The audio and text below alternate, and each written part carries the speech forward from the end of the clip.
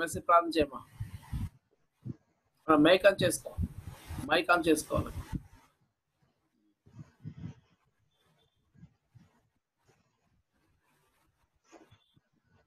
Mic బొమ్మ మీద నొక్కడమే కిందన. అవుతుందా?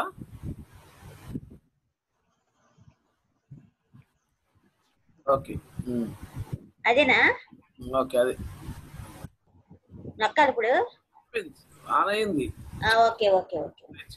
స్తోత్రం స్తోత్రం స్తోత్రం స్తోత్రం. పరిశుద్ధుడానికి వందనాలు, స్తుతులు, స్తోత్రం చెల్లించుకుంటున్నాం తండ్రి. నాయన ఈ జూమ్ మీటింగ్ లో సాయంత్రం జరిగే కార్యక్రమంలో మీ తోడి నడిపించిన పాటలు పాడుతున్న వారిని తండ్రి నాయన, నాయన నీకు వందనాలు, స్తుతులు, స్తోత్రం చెల్లించుకుని వాక్యం చెప్తున్నాం తండ్రి. తండ్రి నీకు వందనాలు తండ్రి. నిమ్మకను కూడా దీవించండి, ఆశ్రదించారు. పాస్టర్ గా చెప్తున్న వాక్యాల్లో కూడా మీ తోడి నడిపించాను నాయన. అన్ని విషయాల్లో నీ మహిమాత్మ వాడబడ్డ సహాయం నీ కృపను అనుగ్రహించేస్తాను. మా ప్రభుని ప్రియరక్షకుడైన యేసుక్రీస్తు అధిపతి నామములో అతి మిక్కిలి వినయంతో బ్రతిమలాడి వేడుకొంచున్నాం తండ్రి. ఆమేన్. ఓకే, ఓవర్ టు ఆనంద్ గారు.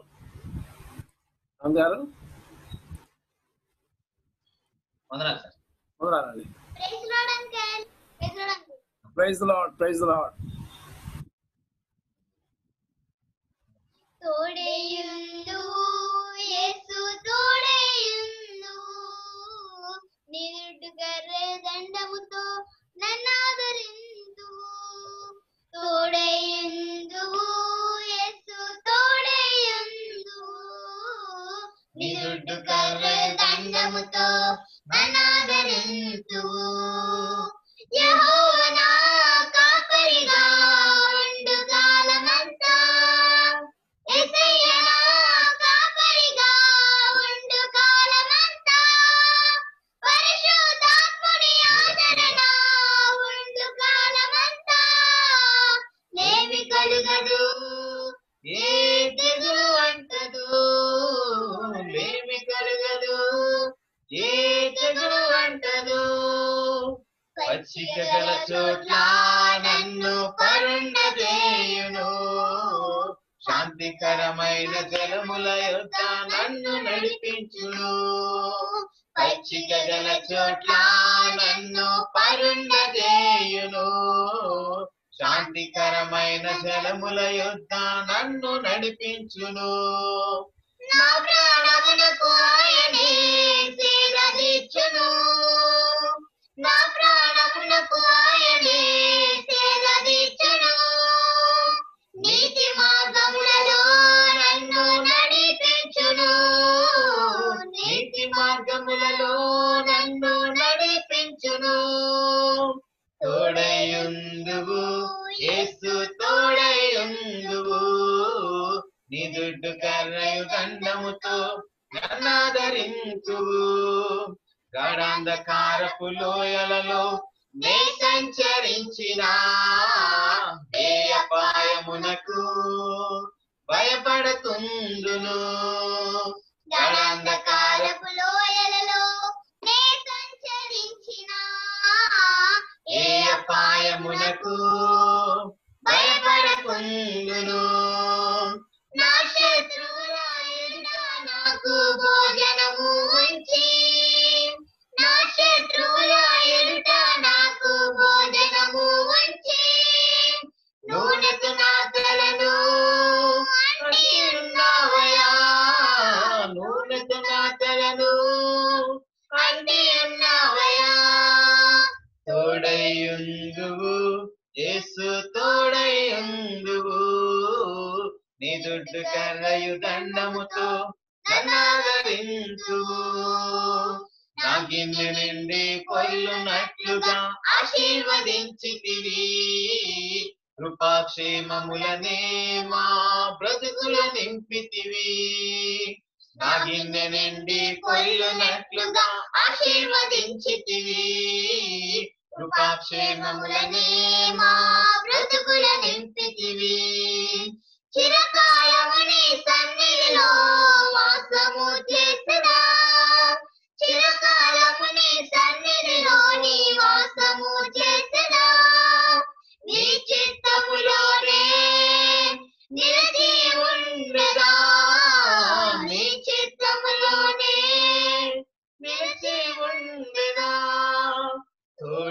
బంధువు యేసు తోడయుందువు నీ దుడ్డు కర్రయు దండముతో నన్నాదరింతువు తోడయుందువు యేసు తోడయుందువు నీ దుడ్డు కర్రయు దండముతో నన్నాదరింతువు యెహోవా నా కాపరిగా ఉండు కాలమంతా యేసయ్య నా కాపరిగా ఉండు కాలమంతా పరిశుద్ధాత్ముని ఆదరణ ఉండు కాలమంతా లేమి కలగదు ఏ తెగులు అంటదు లేమి కలగదు ఏ తెగులు అంటదు తోడయుందువు యేసు తోడయుందువు నీ దుడ్డు కర్రయు దండముతో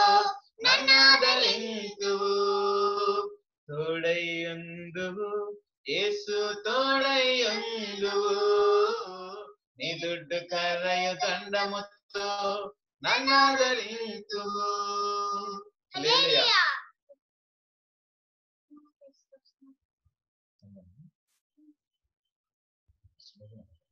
సంగమా క్రైస్తవ సంగమా ఎటువైపు నీ పయనం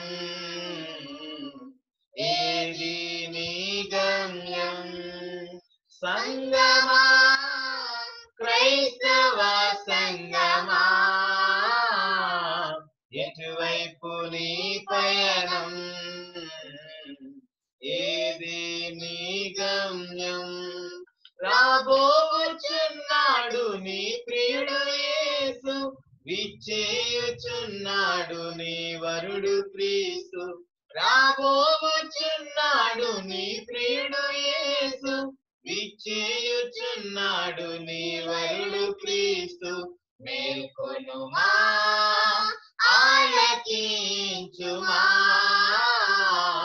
గైకొనుమా విధేయత చూపుమా మేల్కొనుమా ఆలకించుమా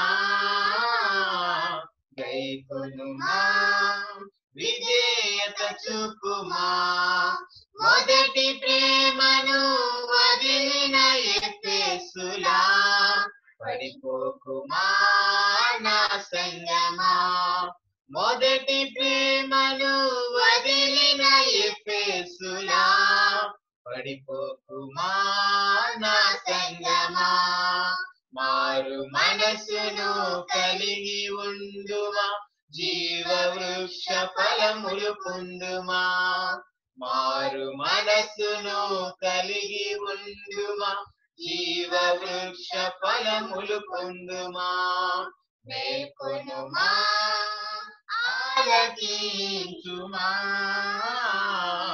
గైకొనుమా విధేయత చూపుమా శోధనలైన శ్రమలైనను చెరలోకెళ్ళినా శోధనలైన శ్రమలైనను చెరలోకెళ్ళినా మరణము వరకు నమ్మకముంచి జీవ కిరీటమును పొందుమా మరణము వరకు నమ్మకముంచి జీవ కిరీటమును పొందుమా మేల్కొనుమా ఆలకించుమా గైకొనుమా విధేయత చూపుమా మేల్కొనుమా ఆలకించుమా గైకొనుమా విధేయత చూపుమా చెడ్డ బోధలను అనుసరించిన వారి వలె పెర్గములో నీవుండకుమా చెడ్డ బోధలను అనుసరించిన వారి వలె పెర్గములో నీవుండకుమా మనసు మార్చుకొని మన్నాను భుజించు క్రొత్త పేరును కలిగి ఉండుమా. మనసు మార్చుకొని మన్నాను భుజించు, క్రొత్త పేరును కలిగి ఉండుమా. మేల్కొనుమా, ఆలకించుమా, గైకొనుమా, విధేయత చూపుమా. మేల్కొనుమా, ఆలకించుమా, గైకొనుమా, విధేయత చూపుమా. అబద్ధ ప్రవక్తలకు చోటునిచ్చిన తైరలాని ఉండకుమా. అబద్ధ ప్రవక్తలకు చోటునిచ్చిన తైరలాని ఉండకుమా. కలిగిన దానిని పట్టుకొనుమా, వేకువ చుక్కను పొందుమా. కలిగిన దానిని పట్టుకొనుమా, వేకువ చుక్కను పొందుమా. మేల్కొనుమా, ఆలకించుమా, గైకొనుమా, విధేయత చూపుమా. మేల్కొనుమా, ఆలకించుమా, గైకొనుమా, విధేయత చూపుమా. పేరుకు మాత్రమే జీవిస్తూ సాధిసులామృతుడవకుమా. పేరుకు మాత్రమే జీవిస్తూ సాధిసులామృతుడవకుమా.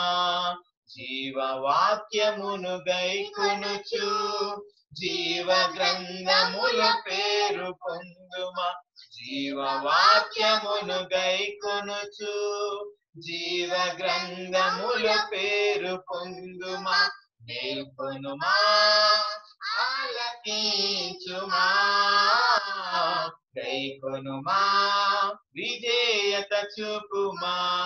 మేల్కొనుమా, ఆలకించుమా, గైకొనుమా, విధేయత చూపుమా.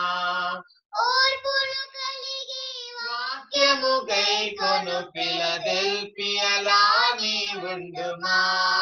ఓర్పును కలిగి వాక్యము గైకొను ఫిలదెల్ఫియలాని ఉండుమా.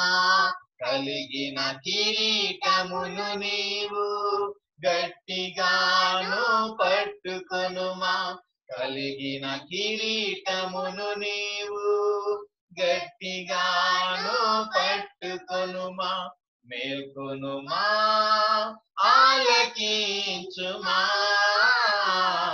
గైకొనుమా, విధేయత చూపుమా.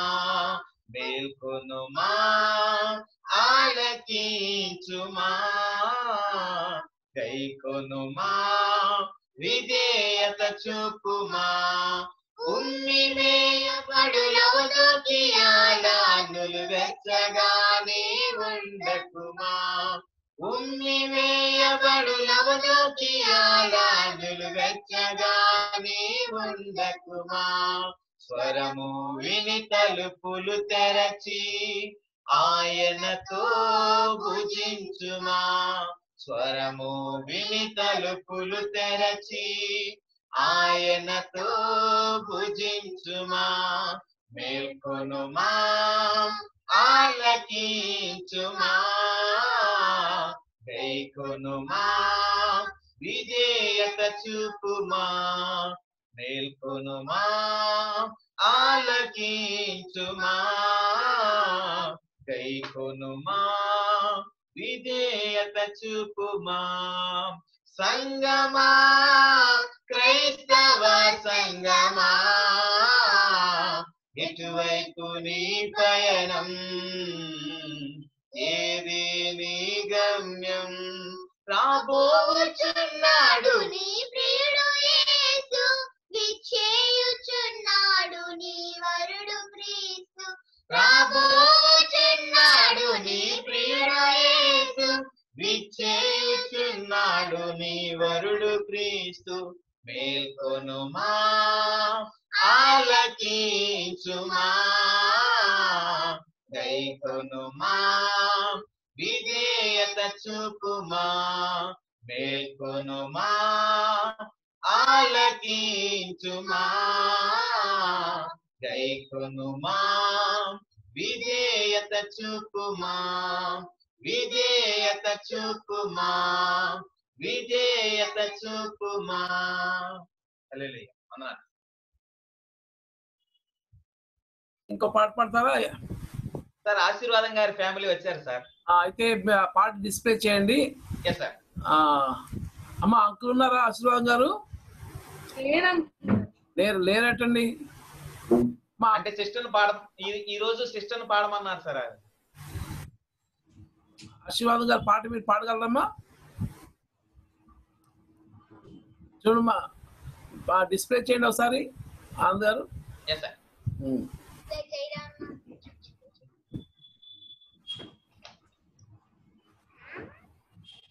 ఇది మీ డాడీ ట్యూన్ చేసినట్టున్నారమ్మా. ఆశీర్వాదం అంకుల్ గారు రాసిన పాటకు చూపిస్తారండి.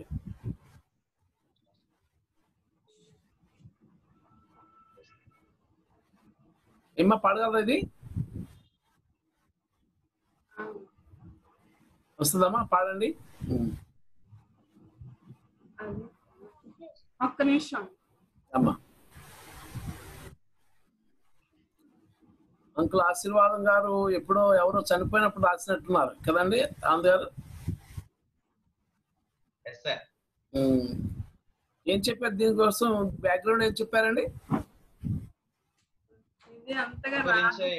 అంటే ఎప్పుడు మనం చనిపోయినప్పుడు ప్రతి సందర్భానికి ఒక పాట రాస్తున్నాము, ఈ విధంగా ఒక పాట రాయాలని అనుకుని రాశాను అని అన్నారు. ఇక్కడ యాత దీర్ఘం పడాలండి, ప్రయాణికులం. అవును సార్.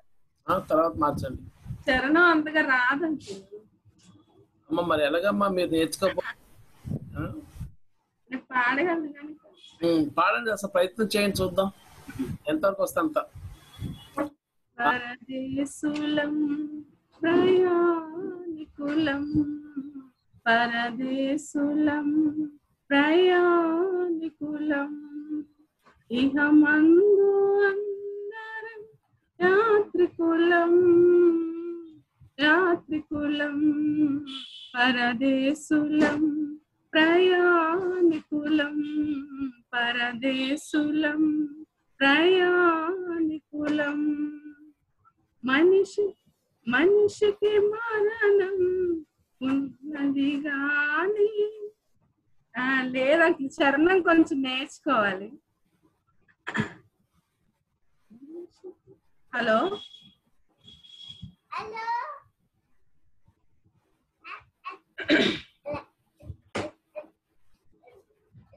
అన్న ఆనంద్ అన్న చరణం ఇంకా కొంచెం నేర్చుకోవాలంటే. సరే సరే, రేపు రెడీగా ఉండమ్మా. ఓకే ఆనంద్ గారు, మీరే పాడండి ఇంకోటి.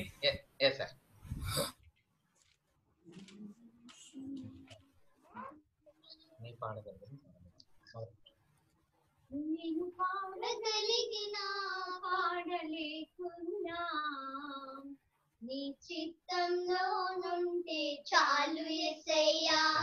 నేను చూడగలిగినా చూడలేకున్నా నీ కౌగిడిలో నన్ను దాచు యేసయ్యా.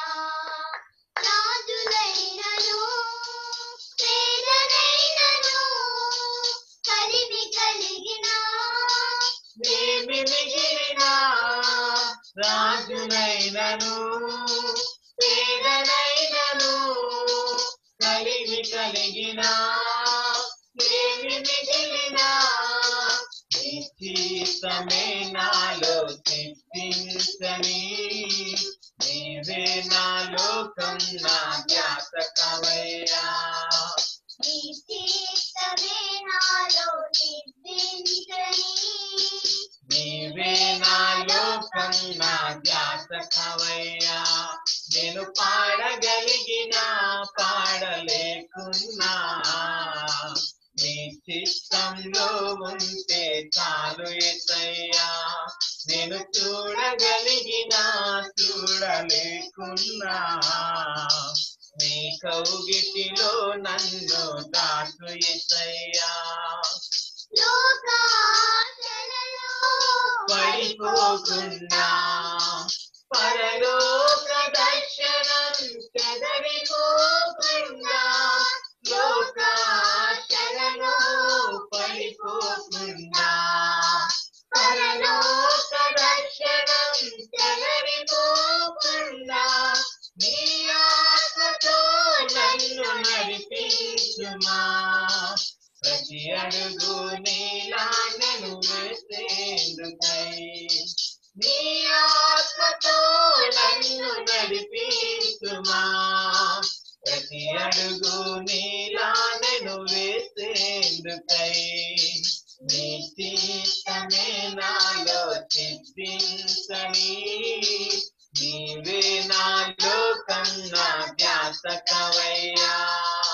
నీ చిత్తమే నాలో సిద్ధించని, నీవే నాలో కన్నా ధ్యాసకవయ్యా. నేను పాడగలిగినా పాడలేకున్నా, నీ చిత్తంలో ఉంటే చాలు యేసయ్యా. నేను చూడగలిగినా చూడలేకున్నా, నీ కౌగిటిలో నన్ను దాచు యేసయ్యా. సారెపైనున్న మంచిని దేవా, నీ మక్కువ చొప్పున నన్ను రూపించుము. సారెపైనున్న మంచిని దేవా, నీ మక్కువ చొప్పున నన్ను రూపించుము.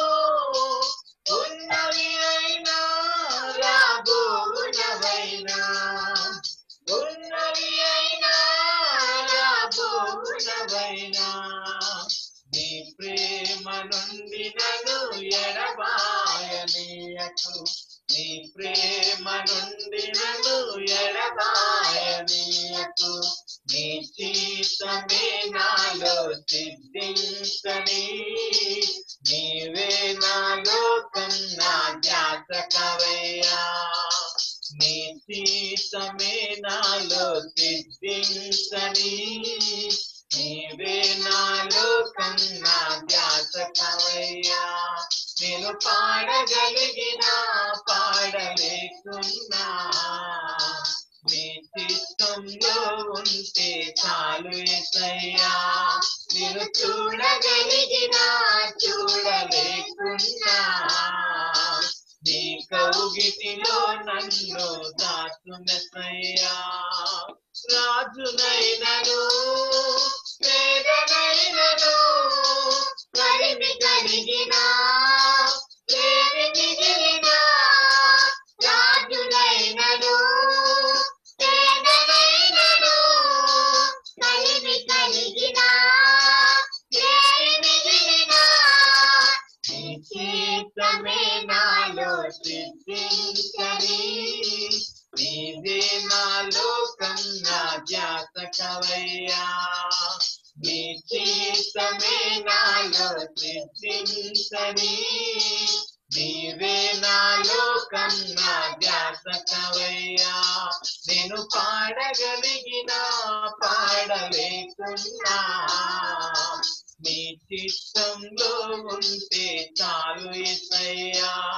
నేను చూడగలిగినా చూడలేకున్నా, నీ కౌగిటిలో నన్ను దాచు యేసయ్యా. హల్లెలూయా. హల్లెలూయా. దేవునికి స్తోత్రం. హల్లెలూయా.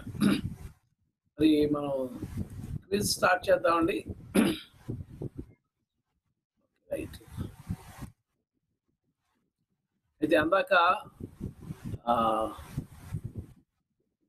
అందరు మీ ఇది కోర్స్ తీసేస్తాను ప్రస్తుతానికి.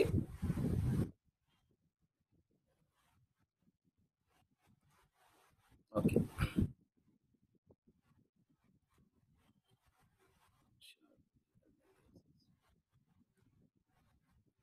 రైట్. దేవునికి స్తోత్రం. హల్లెలూయా. అన్నయ్య ప్రైజ్ అన్నయ్య. అన్నయ్య మరి కొన్ని కన్ఫ్యూజన్తో కొన్ని క్వశ్చన్స్ నేను తయారు చేస్తాను రోజు. చిన్న కన్ఫ్యూజన్. అంటే బైబిల్ చదువుతాం కానీ కొన్ని స్కిప్ అయిపోతాం అన్నమాట మనం. అవును అవును. అంటే మనం చిన్నప్పుడు ఎవరో ప్రసంగికులు ప్రసంగాలు వింటా ఆ ప్రసంగాలు బ్రెయిన్ లో పెట్టుకుని బైబిల్ చదువుతామట. అంటే ఒక బయాస్ వ్యూతో చదువుతాం మనం. అవును.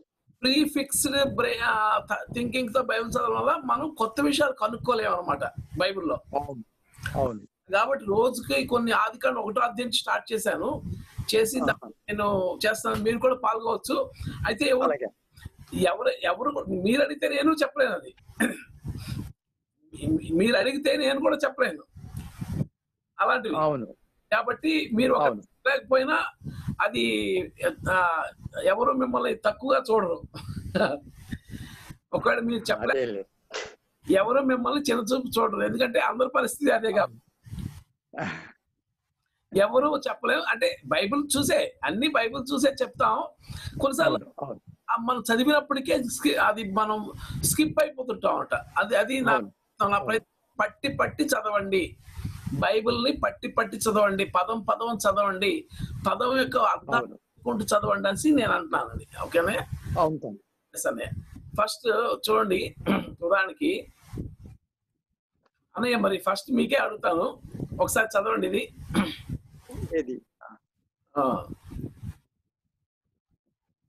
ఆదికాండం 18.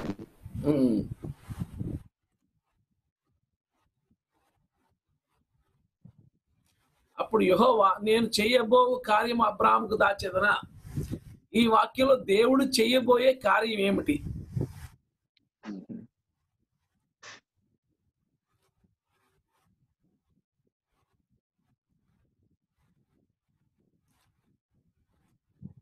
అందరూ చూడండి. అన్నయ్యని ముందు అడిగాను, అన్నయ్య చెప్పేస్తారు మ్యాక్సిమం. అందరూ చదువుతుండండి. ఆదికాండం 18వ అధ్యాయం 17వ వచనం. అప్పుడు యెహోవా, నేను చేయబో కార్యము అబ్రాహాముకు దాచెదనా? ఈ వాక్యంలో దేవుడు చేయబోయే కార్యం ఏమిటి అంటే ఆ తర్వాత వచనాల్లో ఉంటది. అది ఆ తర్వాత వచనాలు చదివి దాంట్లో జిస్ట్ మీరు తీసి చెప్పాలి.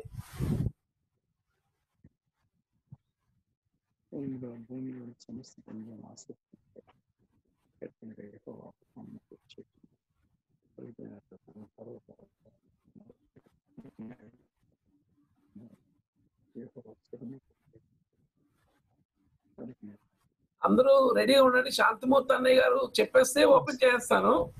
ఒక అన్నయ్య నేను ఇంకోళ్ళు అడుగుతాను. అన్నయ్య చెప్పండి. అన్నయ్య, దేవుడు సొదొమ గొమొరాలను నాశనం చేయబోతున్నాడు. ఆ చేయబోయే కార్యం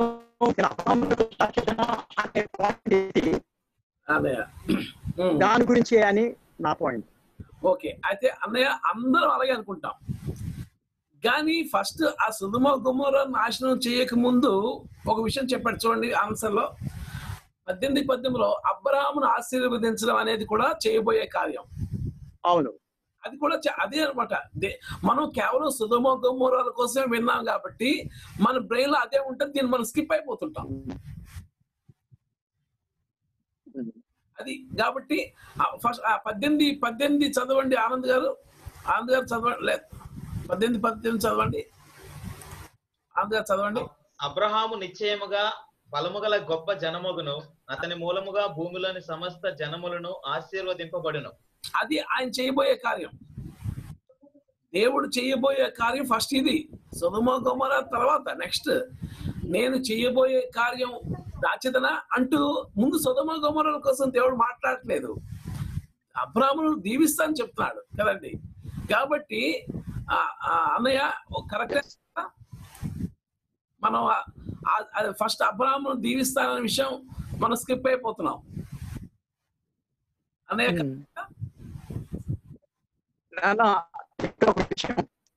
చెప్పండి.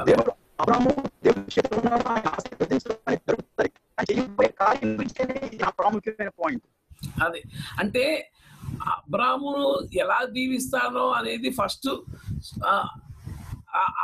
ఆశీర్వాదము శాపం పక్కన ఉన్నాయండి. 50-50 అనమాట. యాక్చువల్గా 50-50. కాబట్టి లోబడే వారికి ఆశీర్వాదం, తిరుగుబాటు వచ్చేసే వారికి శాపం. అది అనమాట దేవుని మనస్సు అని అనుకుంటున్నాను అన్నయ్య. కాబట్టి అది ఫస్ట్ది స్కిప్ అవ్వద్దు అని చెప్తాను. నేను చేయబోయే కార్యం దాస్తానా అని చెప్పినప్పుడు అబ్రాహామును ఆశీర్వదిస్తాను, అబ్రాహాములో అనేక జనులు ఆశీర్వదించబడతారు అనే కార్యాన్ని కూడా ఉంది. దాన్ని మనం స్కిప్ అవ్వకూడదు అని. ఓకే అన్నయ్య, ఒప్పుకుంటారా? Okay okay okay, thank you అన్నయ్య. బలవంతంగా వచ్చారు కదా, రైట్. ఓకే, అంటే నా మనసు మీకు అర్థమై ఉండొచ్చు. వాక్యం మనం ముందుగా సొదొమ గొమొర్రా కోసమే ఆలోచిస్తాం కాబట్టి ఈ ఆశీర్వాదం అనే పాయింట్ స్కిప్ అవుతున్నా, అలా స్కిప్ అవ్వకూడదు. Okay, right. నెక్స్ట్, సొదొమ గొమొర్రాల విషయంలో దేవునితో బేరం ఆడిన ఉండండి. ఇప్పుడు బైబిల్ తీయకుండా చెప్పాలి.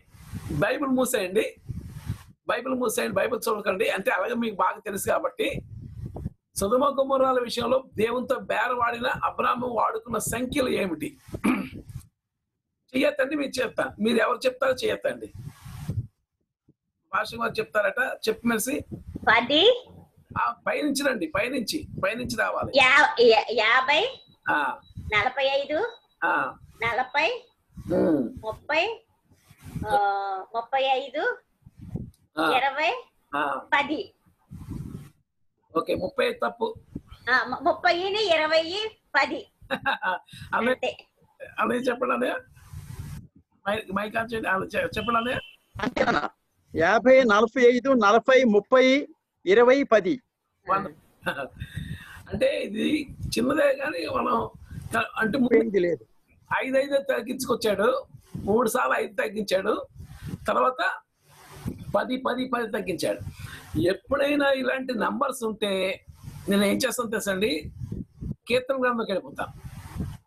కీర్తన గ్రంథంలో ఈ అధ్యాయాలు చదివాను నేను, ఈ కీర్తనలు చదివాను. 50వ కీర్తన, 45వ కీర్తన, 40వ కీర్తన, 30 20 10. ఈ కీర్తనలో దుష్టులు నీతిమంతులు, దుష్టులు కలిగే శాపం, నీతిమంతులు కలిగే ఆశీర్వాదం, ఆ రెండు ఈ 5 కీర్తనలో కవర్ అవ్వడం చూశాను నేను.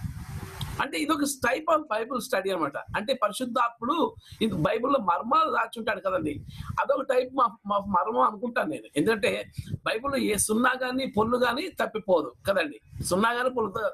బహుశా అబ్రాహాము 50 40 30 అలాగెళ్ళొచ్చు కదండి.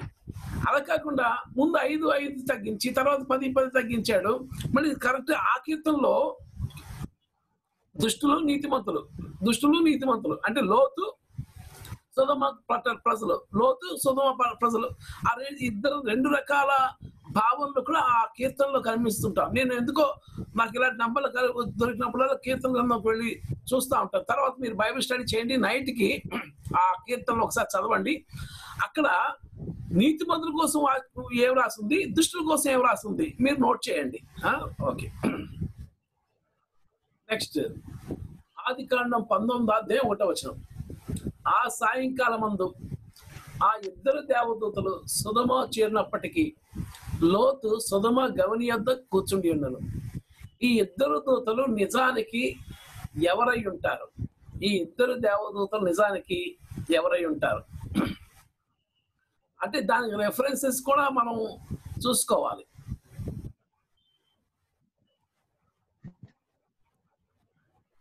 రెఫరెన్స్ చూడండి, దానికి ఒక రిఫరెన్స్ ఉంటుంది కదా.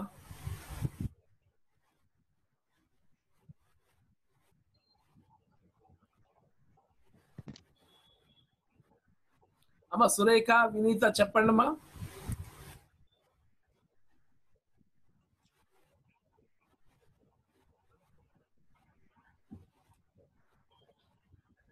సురేఖ, వినీత మైక్ ఆన్ చేయండి మీరు.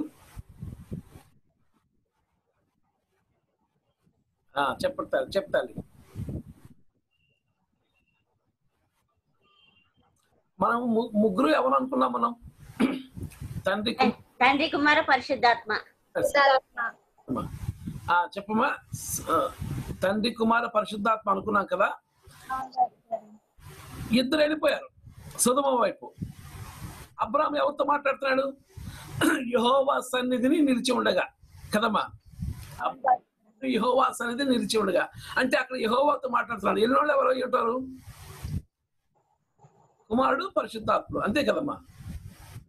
కాబట్టి ఇప్పుడు ఆ ఇద్దరు దేవదూతుల రూపంలో వచ్చింది కుమారుడు పరిశుద్ధ, అదే ఆ తండ్రి కుమార పరిశుద్ధాత్మ త్రియేక దేవుడు ముగ్గురు మనుషులుగా కనబడ్డారు. 18:22లో ఆ మనుషులు అక్కడ నుండి తిరిగి సొదొమ వైపుగా వెళ్ళేది. అబ్రాము ఇంకా యెహోవా సన్నిధిని నిలిచి ఉండేది కదమ్మా. ఈ వాక్య ప్రకారం కుమారుడు పరిశుద్ధాత్మ దేవుడు సొదొమలో దేవదూతలుగా కనబడుతున్నారు. అంటే మీకు మళ్ళీ జ్ఞాపకం చేస్తాను, వాక్యము వెంబడి వాక్యము, సూత్రము వెంబడి సూత్రము, ఆజ్ఞ వెంబడి ఆజ్ఞ, కొంత ఇచ్చట కొంత అచ్చట. ఆ కొంత ఈ కొంత కలుపుకుంటే ఒక ప్రత్యేకమైన భావం వస్తుంది అనమాట. కాబట్టి బైబిల్ చదివేటప్పుడు అన్ని బ్రెయిన్ లో జ్ఞాపకం ఉంటే ఎంత బాగుండు, అది జ్ఞాపకం లేక మనకి బాధలు అనమాట. కాబట్టి ఇప్పుడు ఏమడగాలంటే, పరిశుద్ధాత్మ దేవుడా, నా ఉప్పు డబ్బా ఎక్కడ పెట్టానో మర్చిపోయినా పర్వాలేదు, నా 100 రూపాయల కానుక కాగితం ఎక్కడ పెట్టానో మర్చిపోయినా పర్లేదు, బైబిల్ వాక్యాలు మాత్రం జ్ఞాపకం ఉండేలా చేయి ప్రభువా. నా బంగారం గొలుసు ఎక్కడ పెట్టానో మర్చిపోయినా పర్వాలేదు, మా పెళ్లి సర్టిఫికేట్ ఎక్కడ పెట్టానో మర్చిపోయినా పర్వాలేదు, బైబిల్ వాక్యాలు జ్ఞాపకం ఉండేలా చేయి ప్రభువా. నా బ్యాంక్ అకౌంట్ పాస్వర్డ్ మర్చిపోయినా పర్వాలేదు, మళ్ళీ కొత్త పాస్వర్డ్ సృష్టించుకోవచ్చు ప్రభా. మా తలక పిన్, ఏటీఎం పిన్ మర్చిపోయినా పర్లేదు, కొత్త పిన్ సృష్టించుకోవచ్చు, బైబిల్ వాక్యాలు మర్చిపోకుండా కాపాడు ప్రభా. అలా ప్రార్థన చేసుకోవాలి. అడుగుడి మీకు రైట్. Okay, next. లోతు కుమార్తెలు, ఈసారి మీరు బైబిల్ చదువుకోవచ్చు, తమ తండ్రి వలన సంతానము పొందినప్పుడు ఉండండి. బైబిల్ చదవకుండా ముందు మీ మనసులో ఒక ఆలోచన, ముందు చదవకుండా ఉండే. లోతు కుమార్తెలు తమ తండ్రి వలన సంతానం పొందినప్పుడు ఏ ఊర్లో ఉన్నారని ఇప్పుడు అనుకుంటున్నారు. బైబిల్ చదవకుండా ఏమనుకుంటున్నారు మీరు? ఒకసారి అనుకోండి, ఇప్పుడు చదవండి బైబిల్. మీరు అనుకుంది అవునో కాదో చూడండి బైబిల్లో. ఈసారి నిర్మలం చెప్పాలి. లోతు కుమార్తెలు తమ తండ్రి వలన సంతానం పొందినప్పుడు ఏ ఊర్లో ఉన్నారు?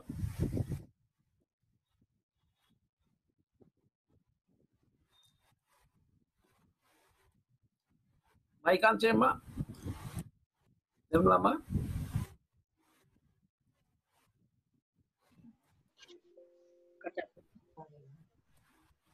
ఏంటన్నది సోయర్ అందరూ మధ్య నాశనం చూపించినప్పుడు లోతు కుమార్తెలు తన తండ్రి వలన సంతానం పొందినప్పుడు ఎక్కడ ఉన్నారు? ఓపెన్ చేశాను కొంచెం. సోయర్ లో నివసించడానికి భయపడి తన ఇద్దరు కుమార్తె సోయర్ నుండి పోయా పర్వతం మీద నివసించారు. కాబట్టి ఇప్పుడు ఎక్కడ ఉన్నారు?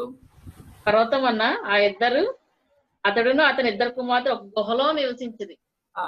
మనం ఈ వాక్యం చదవకముందు ఎక్కడ అనుకున్నాం? మనం సోయర్ అనుకున్నాం. సోయర్ లో ఉన్నారు అనుకున్నాం.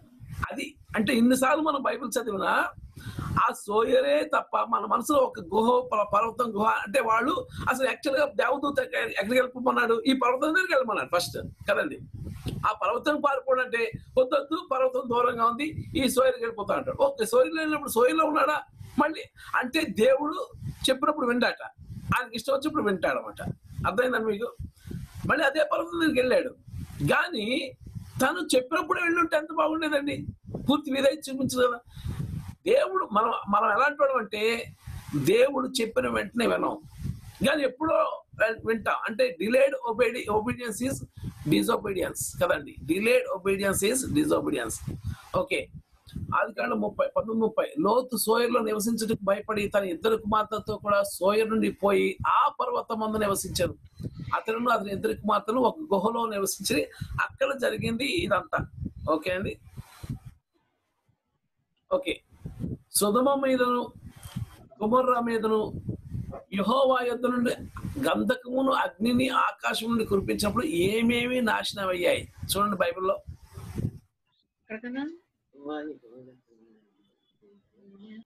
ఏమేమి నాశనం అయ్యాయి? ఈసారి కల్పన గారు చెప్తారు. అమ్మా కల్పన గారు చెప్పండి, మైక్ ఆన్ చేసుకోండి. సొదొమ మీదను గొమొర్రా మీదను యెహోవా యొద్ద నుండి గంధకమును అగ్నిని ఆకాశం కురిపించినప్పుడు ఏమేమి నాశనం అయ్యాయి?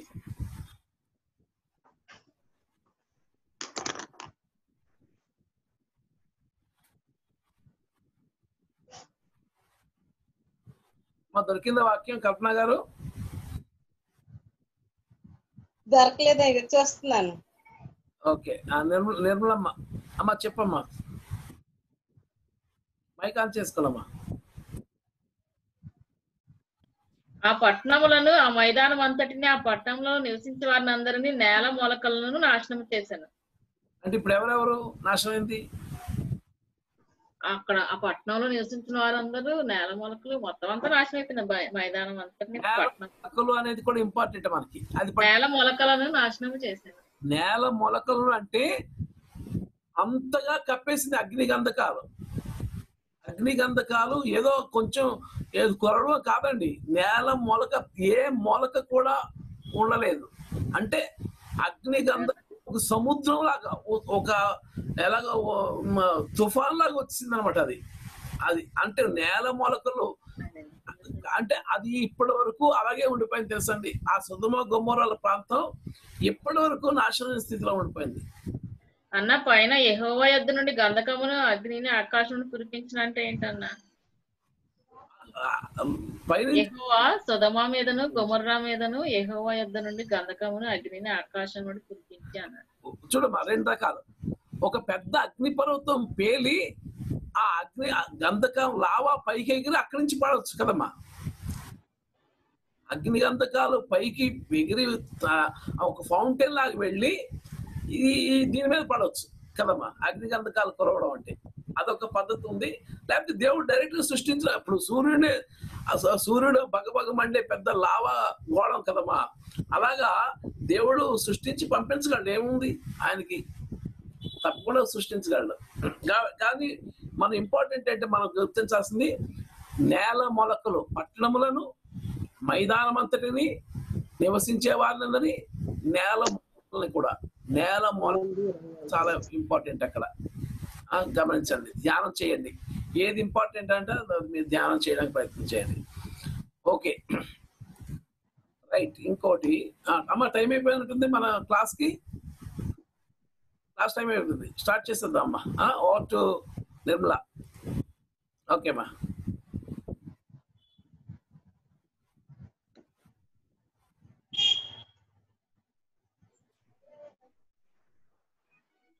ఓకే అన్న.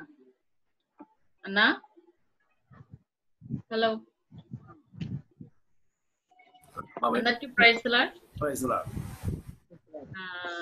నాకు ఇచ్చిన అవకాశాన్ని బట్టి అందరికీ వందనాలు. చేరవచ్చిన ప్రతి ఒక్కరికి కూడా నేను వందనాలు తెలియజేస్తాను. చక్కని విషయాలు నేర్చుకోవడానికి దేవుడు ఎంతగానో మనకి సహాయం చేశారు. అందరిని బట్టి దేవాది దేవునికి వందనాలు. మరి నాకు ఇచ్చే కొంచెం సమయంలో చిన్న వాక్యాన్ని మనం నేర్చుకున్నాం. ఈరోజు చిన్న వాక్యమే మనం చక్కగా నేర్చుకున్నాం. చిన్న ప్రార్థన. సకలాశీర్వాదాలకు కారణభూతులం మీ యొక్క ఘనమైన నామమునకు వందనములు ప్రభువా. మరి మేము ఈ సాయంకాల సమయంలో బైబిల్ని ఎంత చక్కగా అర్థం చేసుకోవడానికి మీరు ఇచ్చిన గొప్ప నడిపింపుని బట్టి మీకు వందనములు, స్తుతులు, స్తోత్రములయ్యా. బైబిల్లో ఒక్కొక్క వచనం తండ్రి మేమైతే అనేసార్లు చదువుతున్నాం కానీ అందులో అర్థాన్ని గ్రహించలేకపోతున్నామయ్యా. నువ్వు మాతో ప్రతి దినమును మాట్లాడుతున్న విధానాన్ని బట్టి నీకు వందనములు. ఇప్పుడు దాన్ని ఇంకొక వాక్యం మేము నేర్చుకొని పోవచ్చుండగా ప్రభావ మీరు మాకు తోడుగా ఉండండి. మీ పరిశుద్ధాత్మ నడిపింపు కాపుదల దయచేసి చెరవచ్చిన ప్రతి బిడ్డను నీ పాదము చెంత పెట్టుకుంటూ ప్రభు యేసుక్రీస్తునామమున ప్రార్థిస్తున్నాం తండ్రి. ఆమేన్, ఆమేన్. Praise lord. ఈ రోజు మనం యోహాను సువార్త 3వ అధ్యాయం 16వ వచనం అందరికి కంఠస్థం వచ్చిన వాక్యం. మరి ఈ రోజు మనం ఇంకొకసారి అందరం కలిసి చదువుకుందాము. యోహాను సువార్త 3వ అధ్యాయం 16వ వచనము. దేవుడు లోకమును ఎంతో ప్రేమించెను కాగా ఆయన తన అద్వితీయ కుమారునిగా పుట్టిన వాని యందు విశ్వాసముంచు ప్రతివాడును నశింపక నిత్య జీవము పొందినట్లు ఆయనను అనుగ్రహించను. కాబట్టి ఈ యొక్క సువార్తను మనం అందరం కూడా నమ్మాలి. ఆయన మన కోసం వచ్చారు, నా కోసం చనిపోయారు, నా కోసం తిరిగి లేచారు అనే సువార్తను మనం నమ్మాలి, అందరికీ కూడా ప్రకటించాలి. అయితే ముందుగా ఆయన గురించి మనం చిన్నగా మనం నేర్చుకుందాం. మీకు అందరికీ కనిపిస్తుంది కదా.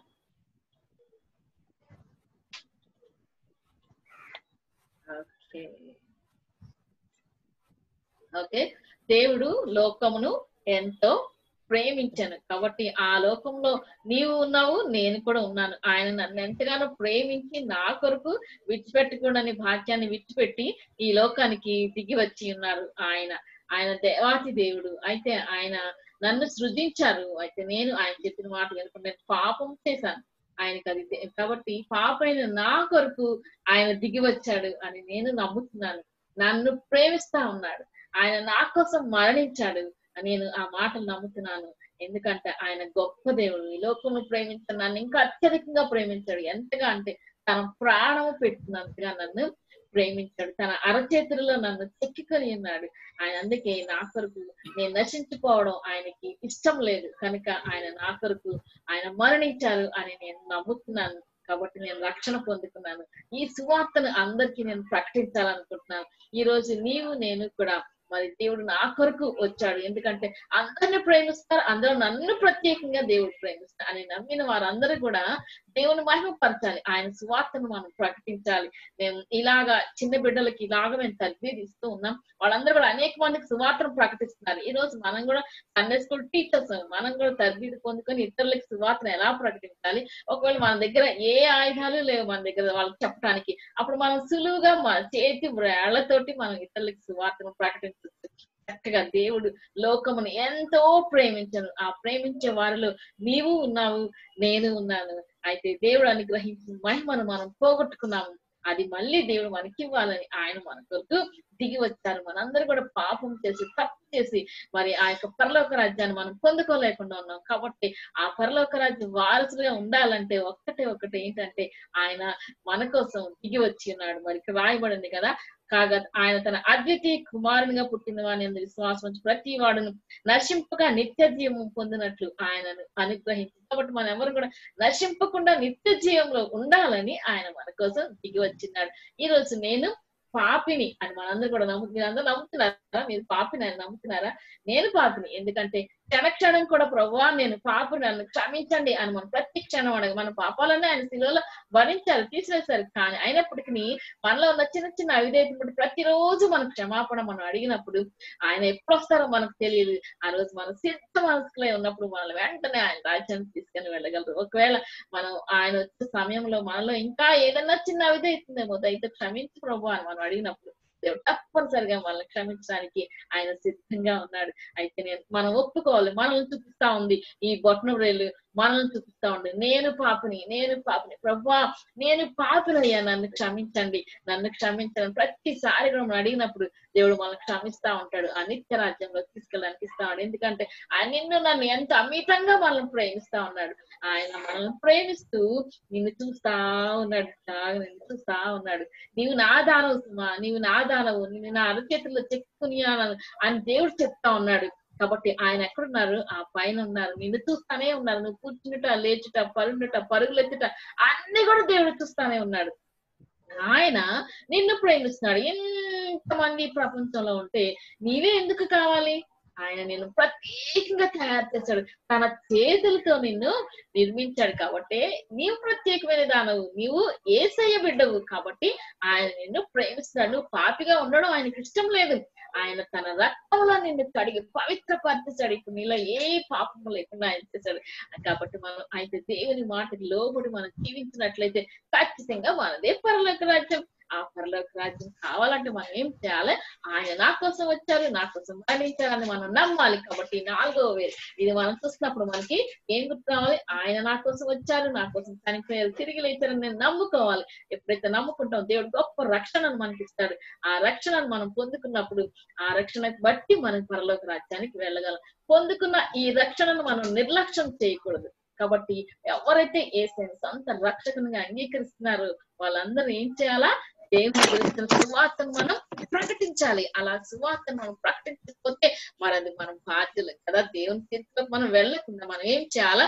దేవాతి దేవుడు నిన్ను నన్ను ప్రేమించి మన కోసం దిగి వచ్చిన ఆ యేసుని గురించి నువ్వు నమ్ముకున్నావు, నీ రక్షణ పొందుకున్నావు, ఓకేనా? కాదు. అందరూ కూడా దేవుని నమ్ముకోవాలి, అందరూ కూడా రక్షణ పొందుకోవాలి, అందరూ పరలోక రాజ్యంలో ఉండాలి. అది దేవుని చిత్తం. కాబట్టి సర్వలోకంలోకి వెళ్ళి సువార్తను ప్రకటించండి అని చెప్పాడు. కాబట్టి ఈ రోజు మనం అందరం ఏం చేద్దాం? ప్రతి ఒక్కరికి కూడా వెళ్ళి ఈ యొక్క సర్వలోకం అంతటిని కూడా సువార్తను ప్రకటిద్దాం. పిల్లలు ఓకే.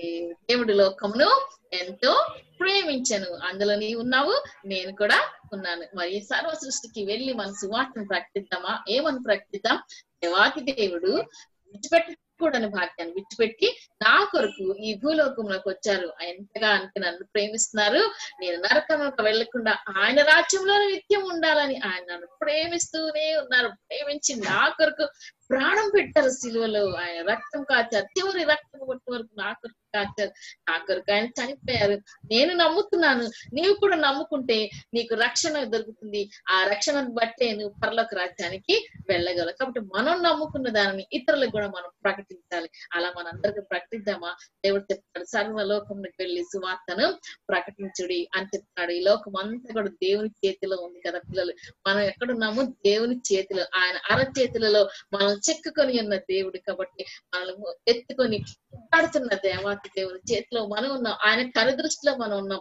కాబట్టి మనం ఈ రోజు ప్రభువా నన్ను చూస్తున్నావు, నన్ను కాపాడాలనవచ్చు, నాకు నిత్య జీవం ఇవ్వడం కోసం నా కొరకు ఇంకా గాయమందు శ్రమనందు నేను నమ్ముతున్నాను, నీవు నాకు ఇచ్చిన గొప్ప రక్షణను బట్టి నీకు వందనాలు అని చెప్తామా? మరి అందరికీ సువార్తను ప్రకటిద్దామా? ఈ రోజు తెచ్చిన ఈ కొద్ది విషయాన్ని అనేక మందికి మనం సాధ్యపడతాం. అయితే వాళ్ళందరూ కూడా రక్షణ సువార్తను పొందుకోవాలంటే మనం ఏం చేయాలా? అందరికీ కూడా చెప్తా. మనం ఎక్కడికి వెళ్ళినా గానీ దేవుణ్ణి చెప్పడం మాత్రం మర్చిపోకూడదు. అయితే మనం ప్రార్థన చేయాలా? మన శ్యామకు కూడా మనకి ప్రార్థన ఎలా చేయాలి అని మనకు చెప్తారు కదా. ఎవరి కొరకు ప్రార్థన చేయాలి? మొదటిగా నా వారి కొరకు ప్రార్థన చేయాలి. బొట్టన వేలు చూపిస్తుంది, తర్వాత చూపుడు వేలు చెప్తుంది దైవ సేవకుల కొరకు ప్రార్థన చేయమని, నాయకుల కొరకు ప్రార్థన చేయమని, బలహీనుల కొరకు ప్రార్థన చేయాలా.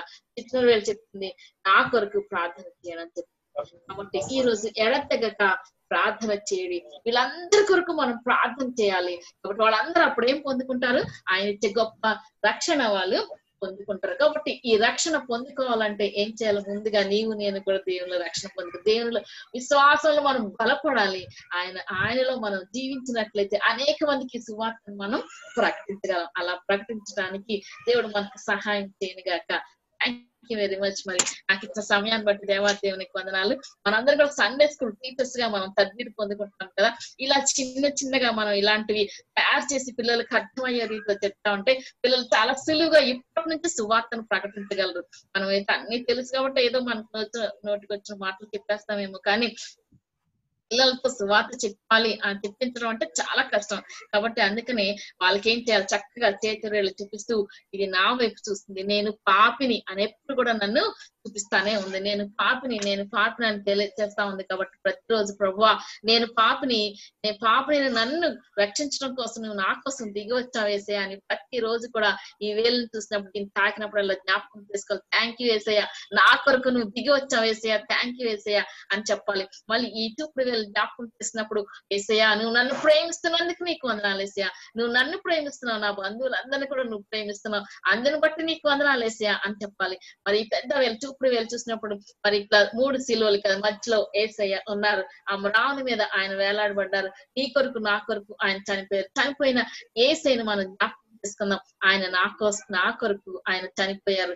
ఎవరి కొరకు చనిపోయారు? నా కొరకే చనిపోయారు. తర్వాత అందరి కొరకు కదా. మనం అది జ్ఞాపకం చేసుకొని అరే చింతల్లి చిన్నబాబు ఎవరి కోసం ఏసయ్య చనిపోయాడు అంటే నా కోసం చనిపోయాడు. నిన్ను కూడా ఏసయ్య ప్రేమిస్తున్నాడు, నీ కొరకు కూడా ఆయన చనిపోయారు. అది నువ్వు తెలుసుకోవాలి, నువ్వు అర్థం చేసుకోవాలి. అప్పుడు దేవుడు నిన్ను ప్రేమించి నిన్ను నరకాన్ని నుంచి తప్పిస్తాడు.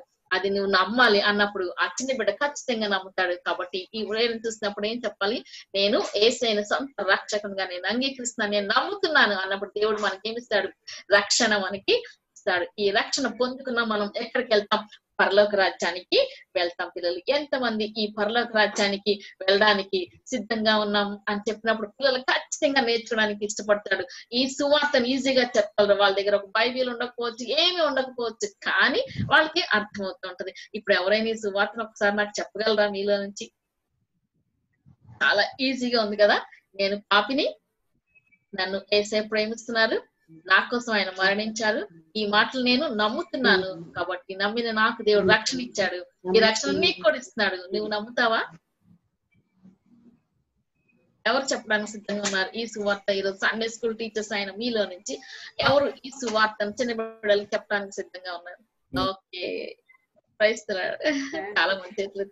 దేవుడు లోకమును ఎంతో ప్రేమించును, నేను దేవుణ్ణి నమ్ముతున్నాను, ఆయన నన్ను ప్రేమిస్తున్నాడు, ఆయన మన కొరకు మరణించాడు, మరణించిన ఆయన్ని నమ్ముతున్నాను, రక్షణ పొందుకుంటున్నాను. వీళ్ళందరికీ సువార్త ప్రకటిస్తాను. ఓకే. నేను పాపిని అంతే. నేను పాపిని అని నమ్మాలి ఫస్ట్. నేను అనిపిస్తా ఉంది, నేను పాపిని, నన్ను యేసే ప్రేమిస్తున్నారు కాబట్టి నా కొరకు ఆయన ప్రాణాలు అర్పించారు, అది నేను నమ్ముతున్నాను. కాబట్టి ఈ నమ్మిన నాకు దేవుడు రక్షణ ఇచ్చాడు. ఈ రక్షణ నాకు మాత్రమే కాదు, అందరికి కదా. కాబట్టి ఈ సువార్తను అందరికి పంచాలి. మనం దేవుడు లోకం ఎంతో ప్రేమించను. మరొక్కరు చెప్పండి ఈ సువార్త. ఓకేనమ్మా. మళ్ళీ ఇంకొకరు ఎవరో చెప్తారు? ఆనంద్ గారు చెప్పండి. సునీత చెప్పాలి. సునీతమ్మ అమ్మా, సునీతమ్మ ముందుకు రండి. సండే స్కూల్ టీచర్ మొన్న వచ్చారు కాబట్టి సండే స్కూల్ టీచర్ గారు చెప్తే బాగుంటది, ఈజీగా. వెళ్ళి చెప్పండి. నేను పాపిని, ప్రేమిస్తున్నాడు, మరణించాడు, తర్వాత నమ్ముకున్నాను, రక్షణ ఇచ్చారు. ఓకే, దాన్ని మనం ఇలా సింగిల్ పొడి మాటలు కదా, దాన్ని కలపాలి కదా. నేను పాపిని, దేవుడు మనల్ని ప్రేమించారు, నన్ను నా కోసం మరణించారు, నేను తిరిగి లేచానని నేను నమ్ముచున్నాను, రక్షణ నాకు దయచేసి. Okay, God bless you. Okay, మరొకసారి దేవుడి లోకమును ఎంతో ప్రేమించాను, ఆ లోకంలో నేను కూడా ఉన్నాను, నేను పాపిని, అందుకే దేవుడు నన్ను ప్రేమిస్తున్నాడు, నా కొరకు ఆయన మరణించారు, ఇది నేను నమ్ముతున్నాను. నమ్మిన వారికి ఏం కలుగుతుందంటే రక్షణ వస్తుంది కదా. నమ్మిన నాకు దేవుడు రక్షణ ఇచ్చాడు, ఈ రక్షణ నేను పొందుకున్నాను, నీవు కూడా పొందుకుంటే ఎక్కడికి వెళ్తావు? పరలోక రాజ్యానికి వెళ్తావు. మరి ఆ గొప్ప భాగ్యం నీకు కావాలా అని అడిగినప్పుడు ఆ చిన్న చెల్లి, ఆ చిన్న తమ్ముడు ఖచ్చితంగా నాకు కావాలక్క అంటాడు. వెంటనే మోకరిస్తారు. ఈ రోజు ఎవరికైతే రక్షణ, పరలోక రాజ్యం కావాలనుకున్న వాళ్ళందరూ మోకరించండి. చిన్న ప్రార్థన చేస్తున్నారు. సకల ఆశీర్వాదాలకు కారణభూతుల మీ యొక్క ఘనమైన నామమునకు వందనములయ్యా. ఈ దినం తండ్రి మీరు నా కొరకు దిగి వచ్చిన తండ్రి నీకు వందనం. పాపని నన్ను ప్రభు కరుణించి నన్ను ప్రేమించి ప్రభు నా కొరకు సిలువలో మరణించిన తండ్రి నీకు వందనములు. తండ్రి నమ్ముతున్నాను ప్రభు, నువ్వు నా కొరకు దిగి వచ్చావు, నా కొరకు ప్రాణం పెట్టావు, నేను నమ్ముతున్నాను. తిరిగి లేచిన తండ్రి నీకు వందనములు. నన్ను ప్రేమించి మీరు నాకు ఇచ్చిన గొప్ప రక్షణను బట్టి నీకు వందనాలు చెల్లించుకుంటున్నాను ప్రభు. పొందుకున్నా నేను ఈ రక్షణ పొందుకున్నా నేను అనేక మందికి నిన్ను గురించి చాటి చెప్పగలిగే కృపనట్టి ధన్యతను దయచేసి మీరు మాత్రం మహిమ పొందుకో. చేరువచ్చిన ప్రతి బిడ్డ మీ పాదం చెంత పెట్టుకుంటూ యేసు నామములో అడిగి ప్రార్థిస్తున్నాము తండ్రి. ఆమేన్, ఆమేన్. ప్రైజ్ ది లార్డ్ అమ్మా. Thank you very much. అమ్మా, praise the lord. Wonderful. Thank you అమ్మా. Praise the lord. అందరూ చదవండి. Praise the lord. ఓకే, రేపటి హోంవర్క్ అమ్మా. అమ్మ ఇదో రేపు హోంవర్క్. అది మొన్న హోంవర్క్ ఆనంద్ గారు వాళ్ళు చేశారు, చూడండి ఒకసారి. జాయ్ చేసి క్లోజ్ చేసి చూపించమ్మా. క్లోజ్ చేసి ఓపెన్ చేయి. ఓకే, ఇప్పుడు ఎదురుగా పెట్టి ఓపెన్ చేయి. ఓకే,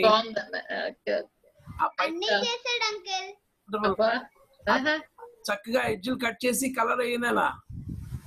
ఇంకా కలర్స్ వేస్తే పరలోకపట్నం అద్దిపోద్ది, వెలుగులు వచ్చేస్తా ఉంటాయి. Wonderful, very good. నెక్స్ట్ ఇంకెవరున్నారు? Okay, right. మరి ఎవరో చూపిస్తున్నారు మెర్సీ అన్న, వదిన చూపిస్తున్నారు. హ్యాండ్స్ వేసినట్టున్నారు. ఓకే అమ్మ, అంటే తను ఇందాక మీరు చెప్పింది రాసినట్టుంది. ఓకే ఓకే అన్న, రేపు బాగుంది వదిన, చాలా బాగుంది. రేపు మీకు వీలైతే మరి హోంవర్క్ చేసుకోండి. పాదం చేయలాగా రాయలేదు, పాదం లాగా రాస్తాం. మరి పాదం లాగా ఉంది, అరిపాదం లాగా ఉంది. అది నేను ఇట్లా క్లోజ్ చేసేయచ్చు, మళ్ళీ ఇలా. ఇప్పుడు చూడండి అమ్మా. Okay okay, right. చెప్పమ్మా, ఎలా చేయాలో చెప్పమ్మా. ఇది ఇది ఇక్కడ చిన్న పాకెట్ ఉంది. ఇది పాకెట్ ఉందన్న. ఓకే, ఈ పాకెట్ లోకి చిన్న స్ట్రిప్ అంటించాను అన్న లోపల. ఓకే, ఆ సహాయంతో ఇది బయటకి ఇట్లా హ్యాంగ్ అవుతుంది. దాన్ని మళ్ళీ ఇలా లోపల తోసేసాను.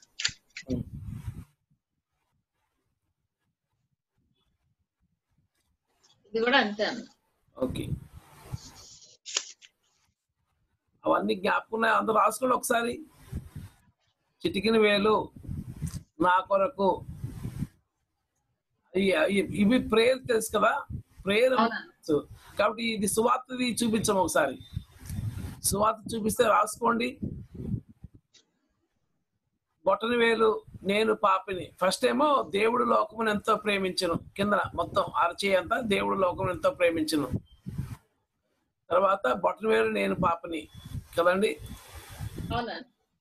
తర్వాత చూపుడు వేలు దేవుడు ప్రేమిస్తున్నాడు, మధ్య వేలు దేవుడు నా కోసం మరణించాడు, యేసుప్రభు నా కోసం మరణించాడు. తర్వాత రింగ్ ఫింగర్ యేసుప్రభుని నేను నమ్ముకున్నాను. చిటికిన వేలు నేను రక్షణ పొందాను. అది ఇలాగ చేసుకుని రేపు వస్తా, మంచిది. రైట్, ఓకేనమ్మా. దాంట్లో దేవుడు లోకం ఎంతో ప్రేమించిన బొమ్మ అది. అవునన్నా. ఓకే, రైట్ అమ్మా, thank you, God bless. Right అమ్మా, ప్రైజ్ రా. రైట్, మరి ఈరోజు మనం బ్రేక్అవుట్ రూమ్స్ ఓపెన్ చేస్తున్నాం. అయితే కొద్దిమంది ఇప్పుడే కొత్తగా జాయిన్ అవుతున్నారు. ఝాన్సీ గారు జాయిన్ అయ్యారు. అయితే మీరు వీడియో ఆన్ చేయకపోతే ఎలాగా మరి? పాస్టర్ స్టీవెన్ బాబు గారు, మీరు ఈ బ్రేక్అవుట్ రూమ్ కోసం ఎప్పుడైనా విన్నారా? మాట్లాడండి పాస్టర్ గారు, స్టీవెన్ బాబు గారు. అన్న చెప్పండి అన్నయ్య. బ్రేక్అవుట్ రూమ్ కోసం ఎప్పుడైనా విన్నారా? జూమ్ లో చెప్పండి అన్నయ్య. బ్రేక్అవుట్ రూమ్, జూమ్ లో బ్రేక్అవుట్ రూమ్ అని విన్నారా? నా వాయిస్ వినిపిస్తుందండి పాస్టర్? నా వాయిస్ మీకు వినబట్లేదు.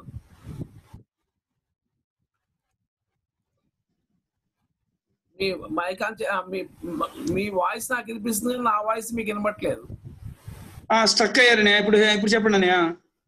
బ్రేక్అవుట్ రూమ్స్ కోసం తెలుసా మీకు? బ్రేక్అవుట్ రూమ్స్ తెలీదు. అంటే ఇప్పుడు ఏం చేస్తానంటే రూమ్కి ఇద్దరు పంపిస్తానమాట. ఇప్పుడు ఇంతమంది ఉన్నారు, ఇప్పుడు బహుశా ఎంతమంది 16 మంది ఉన్నారు. అయితే నేను 8 రూములు క్రియేట్ చేసి ఇద్దరు ఒక్కొక్క రూమ్ కి పంపిస్తాను అనమాట. ఓకే. పంపించినప్పుడు ఒకరి కోసం ఒకరు తెలుసుకొని ప్రార్థన చేసుకుంటారు. ఓకే.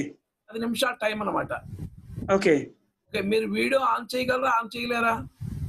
అంటే నాకు ఇక్కడ వీడియో ఆన్ చేస్తే కట్ అయిపోద్ది, సిగ్నల్ వీక్ గా ఉంటుంది. అయితే ఉంచండి, మీకు ఎవరో ఒక రూమ్ లోకి వెళ్తారు, మీరు వాళ్ళతో మీరు ఆడియోలోంచి మాట్లాడండి. ఏమండి? ఓకే అండి, తప్పకుండా. తర్వాత ఇక్కడ పావని గారు ఎవరమ్మా? పావని గారు మన రవి పావని గారేనా? ఆన్ చేయండి మైక్. మీరు మీ మట్టి మీరు ఆన్ చేసుకోవచ్చు. అమ్మా ఎవరమ్మా Pavani? Praise lord brother. Praise lord. ఎవరమ్మా? నేను హైదరాబాద్ నుంచి బ్రదర్, కల్పనక్క వాళ్ళ చర్చ్ లో మెంబర్.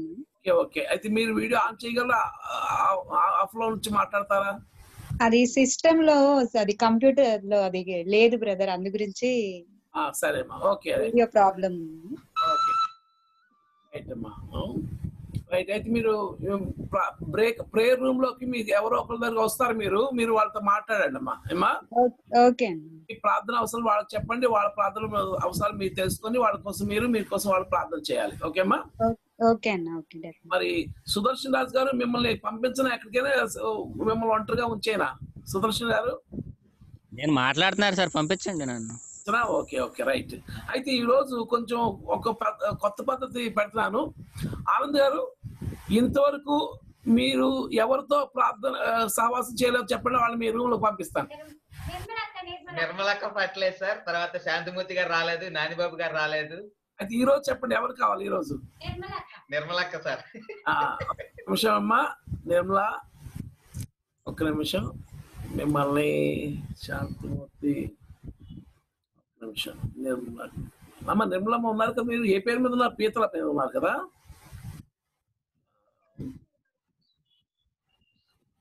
ఓకే, మీరిద్దరు ఓకే.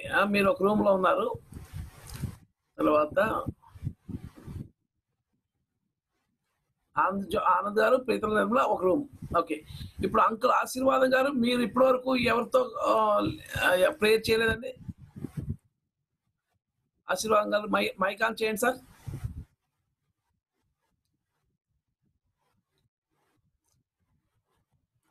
అంటే ఆనంద్ గారు, నిర్మల గారు ఒక రూమ్కి వెళ్ళిపోయారండి, వెళ్ళిపోతున్నారు.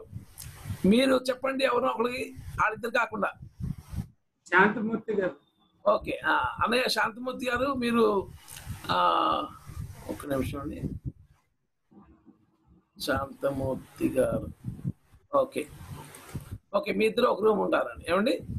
తర్వాత అమ్మ కల్పన అమ్మ మీరు చెప్పండి అమ్మా. పావని గారు మీరు పంపించిన కొత్త కాబట్టి. పావని గారు మా చర్చి మెంబరేనా గారు? అయితే ఇంకెవరిని పంపించిన మీ రూమ్ లోకి? మీ రూమ్ లోకి ఎవరిని పంపించమా మీ ప్రార్థనకి? ప్రకాష్, మేరీ ప్రకాష్ గారు ఎప్పుడు రాలేదు గారు. మరి ఈ రోజు వచ్చారు అసలు ఇందులో? శ్యామలా గారు ఈ రోజు మీరు చెప్పిన వాళ్ళు ఇద్దరు లేరు ప్రేయర్ లో. అయ్యో, అదే విజయలక్ష్మి ఉంది కదా గారు, విజయలక్ష్మి రామకృష్ణ ఫ్యామిలీ అమ్మా, వాళ్ళు ఎప్పుడు రాలేదు గారు. నాకు అయితే మీకు పంపిస్తానమ్మా. రామకృష్ణ ఫ్యామిలీ నా రూమ్ లోకి పంపిద్దాం. 3-3 ఓకే. ఆనంద్ జాయ్, ఆనంద్, నిర్మలా గారు ఒక ప్రేయర్ రూమ్ లో ఉన్నారు. ఆశీర్వాదం గారు, శాంతమూర్తి గారు రూమ్ ఉన్నారు. కల్పన గారు, రామకృష్ణ గారు ఒక రూమ్ లో ఉన్నారు. మెర్సీ ఏది పాస్టర్ గారు ఉన్నారా? వెళ్ళిపోయారా మెస్సమ్మా?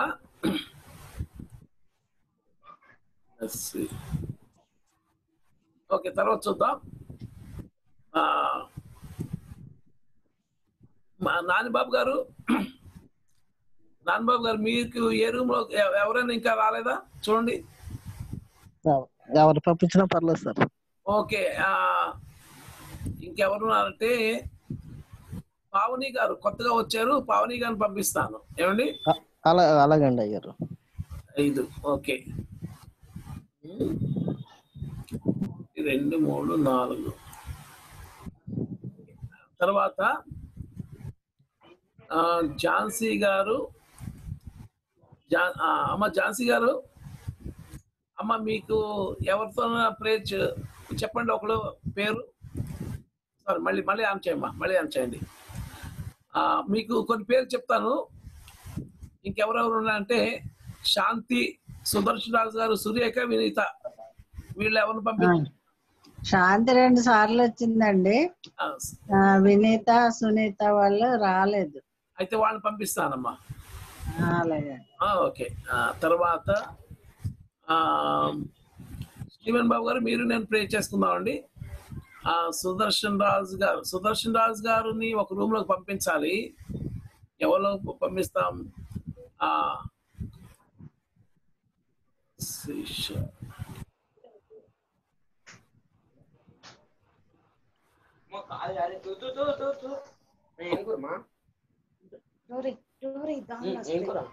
అందంగా చేస్తా.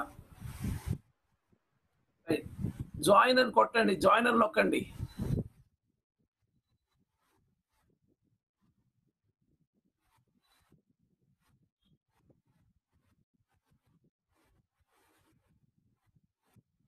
ఓకే, శాంతి నువ్వు జాయిన్ అవ్వలేదా ఇంకా? అంకుల్ నాకు ఎవరిని అసైన్ చేయలేదు అంకుల్ అసలు. లేదా? ఒక్క నిమిషం అమ్మా. ఉండమ్మా, మెస్సీ దాంట్లో మళ్ళీ పంపిస్తాను 4.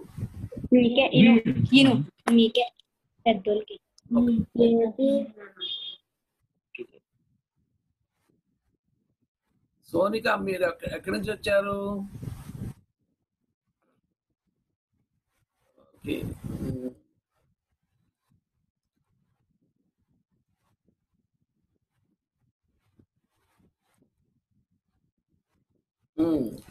పాస్టర్ స్టీవెన్ గారు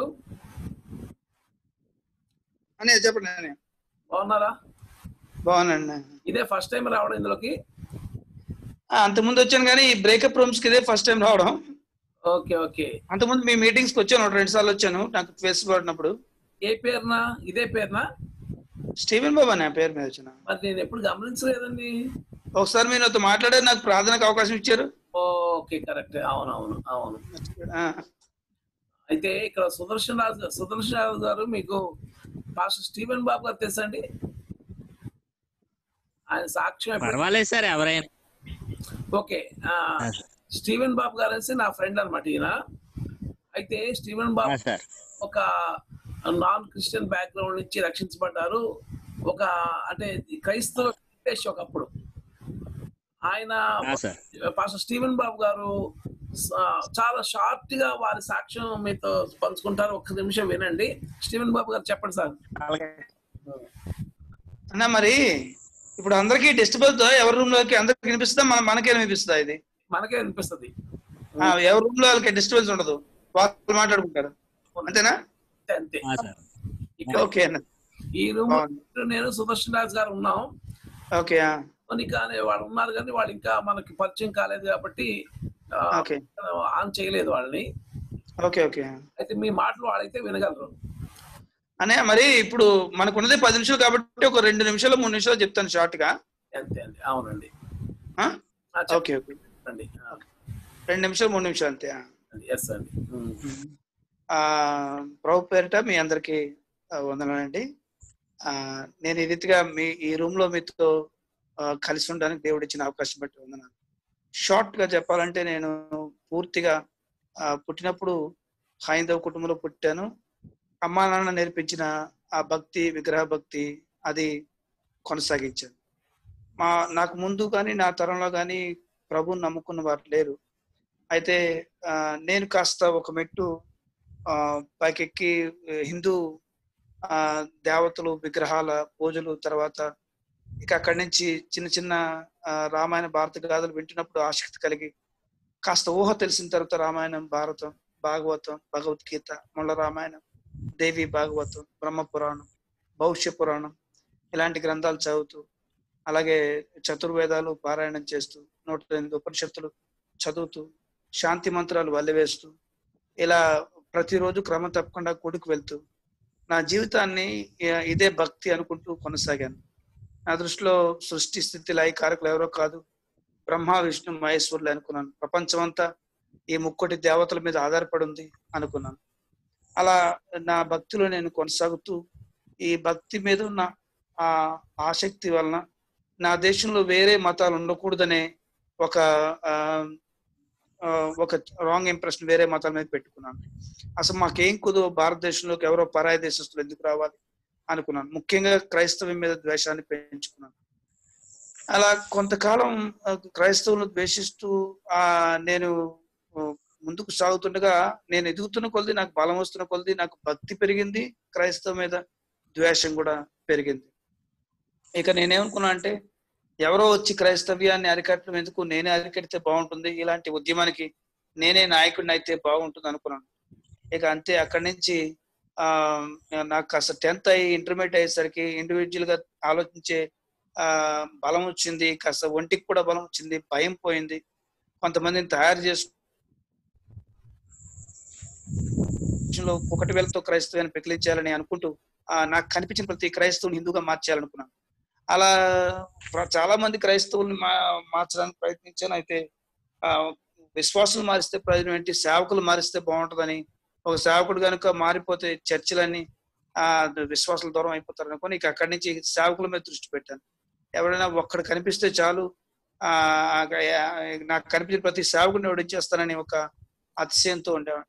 అలా వెతుకుతున్న నాకు దేవుడు ఒక అవకాశం బెంగళూరులో దాండేలి అనే ప్రాంతంలో, బెంగళూరుకి 500 కిలోమీటర్ల దూరంలో, కర్ణాటక రాష్ట్రంలో కలిగింది.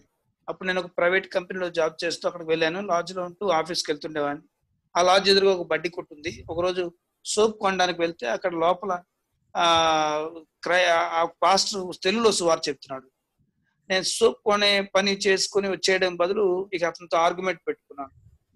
ఆర్గ్యుమెంట్ పెట్టుకోవడం పెద్ద గొడవలాగే ఒక 2 గంటల సేపు జరిగింది. అయితే ఆ రోజు దేవుడు ఆయన ద్వారా నాతో మాట్లాడాడు. ఆయన అడిగిన చాలా ప్రశ్నలకు నా దగ్గర సమాధానం లేదు. నేను హిందూ భక్తిలో చాలా లోతుగా ఉన్నాను అనుకున్నాను, కానీ నేను చదివిన పురాణాల్లోనే చాలా సంగతులు ఆయన పైకెత్తి చూపిస్తూ, మీరు మానవ కోణంలో ఆలోచించండి, కామన్ సెన్స్ తో ఆలోచించండి అని చెప్పినప్పుడు, ఒక మనిషిగా ఆలోచించిన ఇలాంటి పనులు నేను చేసిన సమాజం ఒప్పుకోదు కదా, ఇలాంటి పనులు తప్పుడు పనులు చేసిన దేవుళ్ళు ఎలా అవుతారో అనిపించింది. అప్పుడు ఆ లోపం కొట్ట వచ్చినట్టు కనిపించింది. అలా చేసి ఉండకపోతే బాగుంది అనిపించింది. ఎప్పుడు నేను ఈ చరిత్ర చదివినప్పుడు ఈ కోణంలో ఎందుకు ఆలోచించలేదు అనిపించింది. అది కాదు, దేవుడు పరిగెత్తకూడదు, దేవుడు దాక్కోకూడదు, దేవుడు తప్పు చేయకూడదు, దేవుడు అక్రమంగా ఇతరుల భార్యల్ని అనుభవించకూడదు, దేవుడు వ్యభిచారం చేయకూడదు అనే ఆ స్ట్రాంగ్ కన్విక్షన్ కలిగింది. ఏదో తేడా ఉంది, నేను పితృపారంపర్యాచారంగా నమ్ముతున్నాను కానీ దేవుడు ఇలా ఉండడు, అని నాకు కామన్ సెన్స్ చెప్పింది. దేవుడు పరిశుద్ధంగా ఉండాలి, దేవుడు వేలు పెట్టి చూపడానికి లోపం లేనివాడు ఉండాలని మనసులో అనిపించింది. అప్పుడు ఆయన అలా చెప్పి నన్ను ఒప్పించిన తర్వాత ఆయన దేవుడు ఇలా ఉండాలి కదా, ఆలోచించండి, అరిషడ్ వర్గాలు జయించాలి, కామం, క్రోధం, లోపం, మోహం, మదం, మత్సరం ఇవి జయించి తీరాలి కదా, అలా లేనివాడే దేవుడు కదా అని చెప్తే నా మనసు అని అంగీకరించింది. అలాంటి దేవుడిని వెతకాలని ఆశ పుట్టింది. అప్పుడు ఆయన యేసుక్రీస్తుని గురించిన నూతన నిబంధన గ్రంథం ఇచ్చాడు. మీరు ఎన్నో పుస్తకాలు చదివారు కదా, ఇది కూడా చదవండి అని. నేను ఒక తప్పుడు ఉద్దేశంతో తీసుకున్నాను. యేసు ప్రభువులో ఎన్ని లోపాలు ఉన్నాయి పట్టుకొని, నా దేవుళ్ళ లోపాలు ఈ పాస్ చెప్పాడు కాబట్టి ఇతను ఫిల్టర్ పట్టుకుని అడగాలనే ఉద్దేశంతో చదివాను. ఎంత కీన్ గా చదివినా, ఎన్నిసార్లు తప్పుపడి చదివినా యేసుక్రీస్తులో ఒక్క తప్పు కూడా కనిపెట్టలేకపోయాను. అది నాకు చాలా ఆశ్చర్యం కలిగింది. పైపెచ్చి ఆయన పుట్టుక, ఆయన జీవితం, ఆయన మరణం, ఆయన తిరిగి లేవడం సవాలు చేస్తుంది, ఆయన పరిశుద్ధత సవాలు చేస్తుంది. అసలు ఆయన మాటలో గాని క్రియల్లో గాని తప్పు లేకపోవడం. కొన్ని వచనాలు ఆయనలో పాపం లేదు, ఆయన పాపం చేయలేదు, ఆయన పాపంలో చేరలేదు, పాపం ఎరగనివాడు అనే మాటలు ఆయా చోట్ల చూసినప్పుడు ఇలాంటి దేవుడే కదా మనకి కావాలి అనిపించింది. పాపికి సహాయం చేయగలిగేవాడు ఇలాంటి వాడే కదా, మనసులో అంగీకారం కలిగింది. అలా రోజు చదువుతూ నాకున్న సందేహాలన్నీ రాసుకుంటూ ఆయన ఎక్కడ పట్టుకోవాలని చదువుతున్నాను. ఒకరోజు యోహాను 8 చదువుతుంటే అందులో 44లో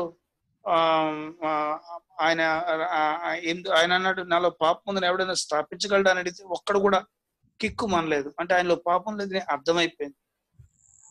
చదువుకుంటూ ఉన్నప్పుడు ఒకరోజు యోహాను 14:6 నేనే మార్గం, నేనే సత్యం, నేనే జీవం, నా ద్వారానే ప్రభు పరలోక తండ్రి దగ్గరికి ఎవరైనా వస్తారని ప్రభు చెప్పినప్పుడు, నా ద్వారా తప్ప ఎవరు తండ్రి దగ్గర రాలేడని చెప్పినప్పుడు ఆ మాట నాకు పూర్తిగా అంగీకారం అయింది. ఎందుకంటే ఆయన పాపం లేనివాడు, పాపం లేకుండా జన్మించాడు కాబట్టి పరలోకం నుంచి దిగి వచ్చాడు.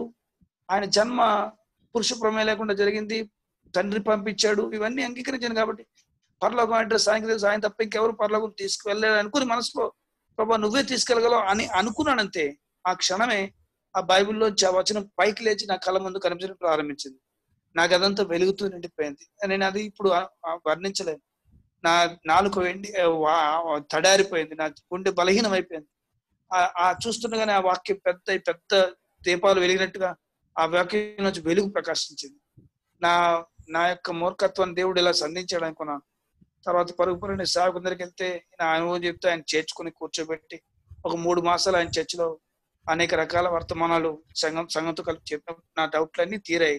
నాకు ఆయన మీద ఉన్న అపోహ అంతా తీరిపోవడంతో నా హృదయాన్ని ఆయనకి ఇచ్చాను. తద్వారా నేను క్రీస్తుకు క్రీస్తు శిష్యుని అయ్యాను. ఆ రోజు నుంచి మంచి సేవకుల సమక్షంలో పెంచబడి ఈ రోజు దేవుని సేవ చేస్తాను. ఇదండి క్లుప్తంగా నా సాక్ష్యం.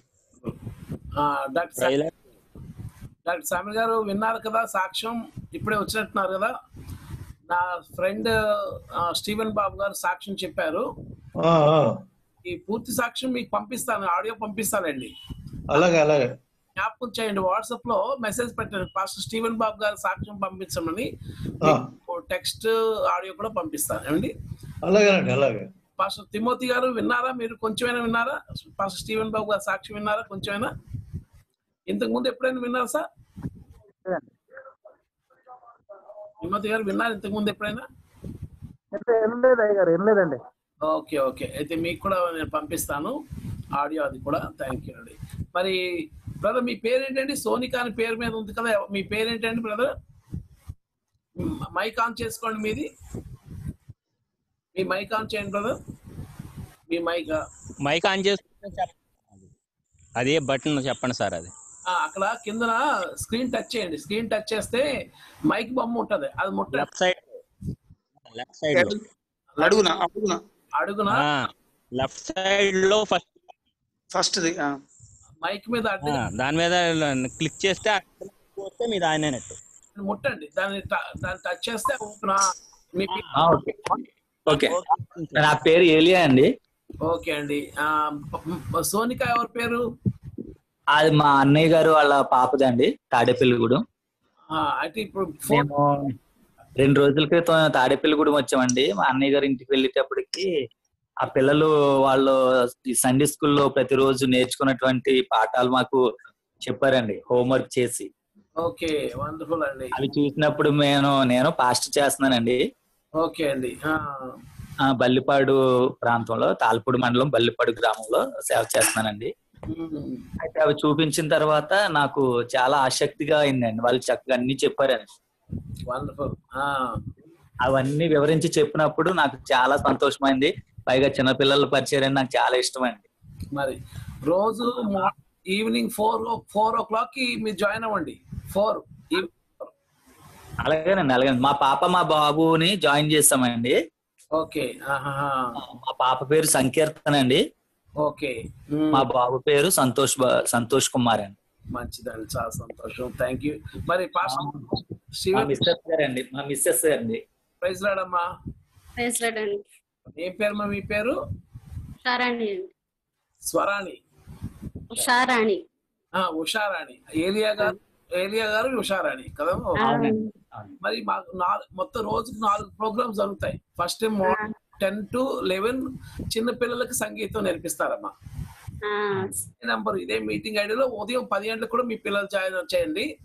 మళ్ళీ 4 గంటలకు, మళ్ళీ 6 గంటలకి మన ఈ ఫ్యామిలీ ప్రేయర్, మళ్ళీ 8 పెద్దోళ్ళకి సంగీతం. టైమింగ్స్ రాసుకోండి. 10, 4, 6, 8:30. ఓకే సరే. ఇప్పుడు సాక్ష్యం విన్నాను సార్, చాలా అద్భుతమైన సాక్ష్యం అండి. అది మీరు నా నెంబర్ రాసుకొని నాకు అడిగితే మీకు మొత్తం ఆడియో పంపిస్తాను. ఆడియో టెక్స్ట్ నా నెంబర్ నెంబర్ రాసుకుంటానండి ఒకసారి పని యొక్క.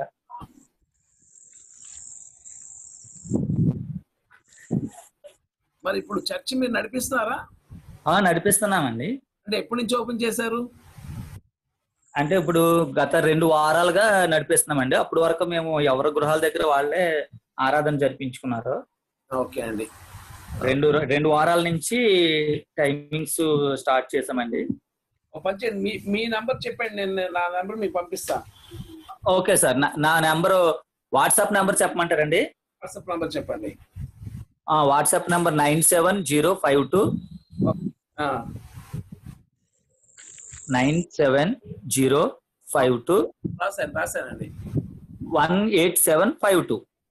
ఓకే. ఏరియా పాస్టర్ ఏరియా అండి. Pastor area. అవునండి, వెంకట్రావు అని ఉంటదండి. వెంకట్రావు పాస్టర్ ఏలియా అనేసి మామూలుగా నాది క్రిస్టియన్ నేమ్ ఏలియా అని పెట్టుకున్నానండి. ఓకే, వెంకట్రావు. ఓకే అండి. రైట్, మీకు అన్ని వివరాలు ఇక్కడ నుంచి రోజు పంపిస్తుంటాను. అలాగే. థ్యాంక్ యూ అండి. నా కొరకు ప్రేయర్ చేయండి సార్. తప్పకుండా అండి. తర్వాత ఇంకొక బ్రదర్ ఉన్నారు ఇక్కడ, ఎవరంటే ప్రసాద్ గారు. మీరు ఒకసారి బి ప్రసాద్ గారు ఓపెన్ చేయండి, మీ ఆడియో ఓపెన్ చేయండి. రాసిపోయిన ప్రసాద్ గారు మీ ఆడియో ఓపెన్ చేయండి ఒకసారి. ప్రసాద్ గారు బాగున్నారా? మీరు ఎక్కడ ఉంటారండి? మేము చెన్నైలో ఉంటాం సార్. ఓకే, మీరు ఏం చేస్తుంటారు? దేవుని సేవ చేస్తున్నాను. ఓకే. ఈ రోజు ఫస్ట్ టైం వచ్చినట్టున్నారుగా? లేదు, ఇంతకుముందు చాలా సార్లు వచ్చా. కానీ మరి మీ పేరు మాకు కనబడేది కాదు.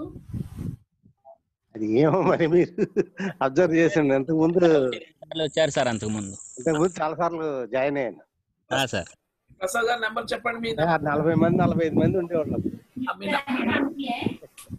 35 మంది వచ్చేవాళ్ళ. ఏప్రిల్ నెలలో చేరా. అవునండి. మీ నెంబర్ చెప్పండి ప్రసాద్ గారు. మీ నెంబర్ చెప్పండి. 81 ఓకే 48 ఓకే 58 ఓకే 1633. ఓకే, సరే. నేను మీకు కూడా వివరాలు ఇక్కడి నుంచి రోజు పంపిస్తుంటాను. ఓకే, ప్రార్థన చేస్తున్నాను. పరిశుద్ధ చెల్లిస్తున్నాను తండ్రి. ఈ రోజు మా స్నేహితులు స్టీవెన్ బాబు గారు సాక్ష్యం బట్టి స్తుతిస్తున్నాను. ఈ రోజే కొంతమంది కొత్తగా విన్నారు. మరి వారికి పూర్తి సాక్ష్యం పంపించడానికి కూడా మాకు అవకాశం దయచే ప్రభు, నీకు వందనాలు చెల్లిస్తున్నాను తండ్రి. పాస్టర్ ఏలియా గారు బట్టి, పాస్టర్ ప్రసాద్ గారు బట్టి స్తుతిస్తున్నాను తండ్రి. పాస్టర్ తిమోతి గారు స్తోత్రం చెల్లిస్తున్నాను. డాక్టర్ శామ్యుల్ గారు బట్టి స్తుతిస్తున్నాను. మా సహోదరు సుదర్శన్ రాజు గారు బట్టి స్తుతిస్తున్నాను తండ్రి. వారందరినీ దీవించు. వారి పనిపాట్లో, వారి పరిచర్లో నీ ఆశ్చర్య కార్యాలు జరిగించు. అంత్యకాల ఆశ్చర్య కార్యాలు జరిగించు ప్రభు. ఇక ఆఖరి రోజుల్లో నువ్వు చేయాల్సిన ఆశ్చర్య కార్యాలన్నీ జరిగించేసి ప్రభు, ఇక చివరి పంట నువ్వు కోసుకునే ప్రభు మేము నీ కోసం కోసేలా సహాయం చేయమని ప్రార్థిస్తాం తండ్రి. నా పరిగె ఏరుకునేలా సహాయం చేతండి. అన్యాయస్తులు అన్యాయం చేయడం ఇంకా అన్యాయమే చేయము, పరిశుద్ధులు ఇంకా పరిశుద్ధులుగా ఉండని రోజుల్లోకి వచ్చేసాం తండ్రి. ఇప్పుడు ఎవరు మాట ఎవరు వినేలాగా లేరు ప్రభు. ఇలాంటి పరిస్థితులు ఇక చివరి పరిచర్య మేము ప్రభు శక్తి వంచన లేకుండా చేయడానికి అద్భుత కార్యం జరిగించు, నీ నామాన్ని కనపరచమని యేసు నామములో ప్రార్థిస్తున్నాము తండ్రి. ఆమేన్. ఆమేన్. రైట్. మరి చిన్న ప్రేయర్ ఎవరండి? సుదర్శన్ రాజు గారు చెప్పండి సార్. సార్ అది మా మామగారు పాస్టర్ అని చెప్పాను కదా సార్. అవునండి. వాళ్ళ మేనకోళ్ళు ఫ్యామిలీ ముస్లిమ్స్ రిలీజియన్ తీసుకున్నారంట సార్. అది దానికోసం కొంచెం ప్రేయర్ చేయాలి సార్. అది ఎలా తీసుకున్నారు ఏంటో మాకేం అర్థం కాలేదు సార్, నిన్నే తెలిసింది. అయితే మీరు నాకు వాట్సాప్ లో కొంచెం ఆ పేర్లు అవి పెట్టేసేయండి. అలాగే సార్, అలాగే సార్, అలాగే సార్. అన్ని రూమ్స్ క్లోజ్ చేస్తాను. Okay sir. రైట్.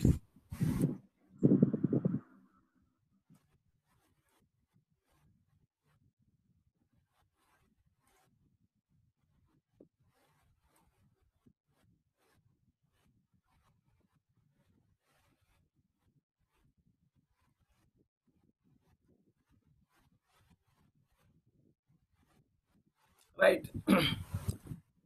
ఈరోజు కొంచెం ఎక్స్ట్రా టైం తీసుకుని, ఏంటంటే చాలా కాలం బట్టి వస్తున్నాను నేను, కొంతమందితో పరిచయం చేసుకోలేదు. బ్రదర్ ఏలియా గారు, బ్రదర్ ప్రసాద్ గారు సేవకులు, వాళ్ళతో కూడా కొంతసేపు మాట్లాడాను. ఓకే. అంకుల్ ఆశీర్వాదం గారు వచ్చారు. మన ఆనంద్ గారు ఆ పాట డిస్ప్లే చేయండి, అంకుల్తో పాడిద్దాం. అంకుల్ మరోసారి ఆ పాట పాడండి సార్. ఆనంద్ గారు డిస్ప్లే చేస్తున్నారు. అందుకని మీకు ఉండండి, మీకు ఇది చేయాలి కదా, షేర్ కోహోస్ట్ చేయాలి కదా. ఓకే అండి, చేయండి సార్.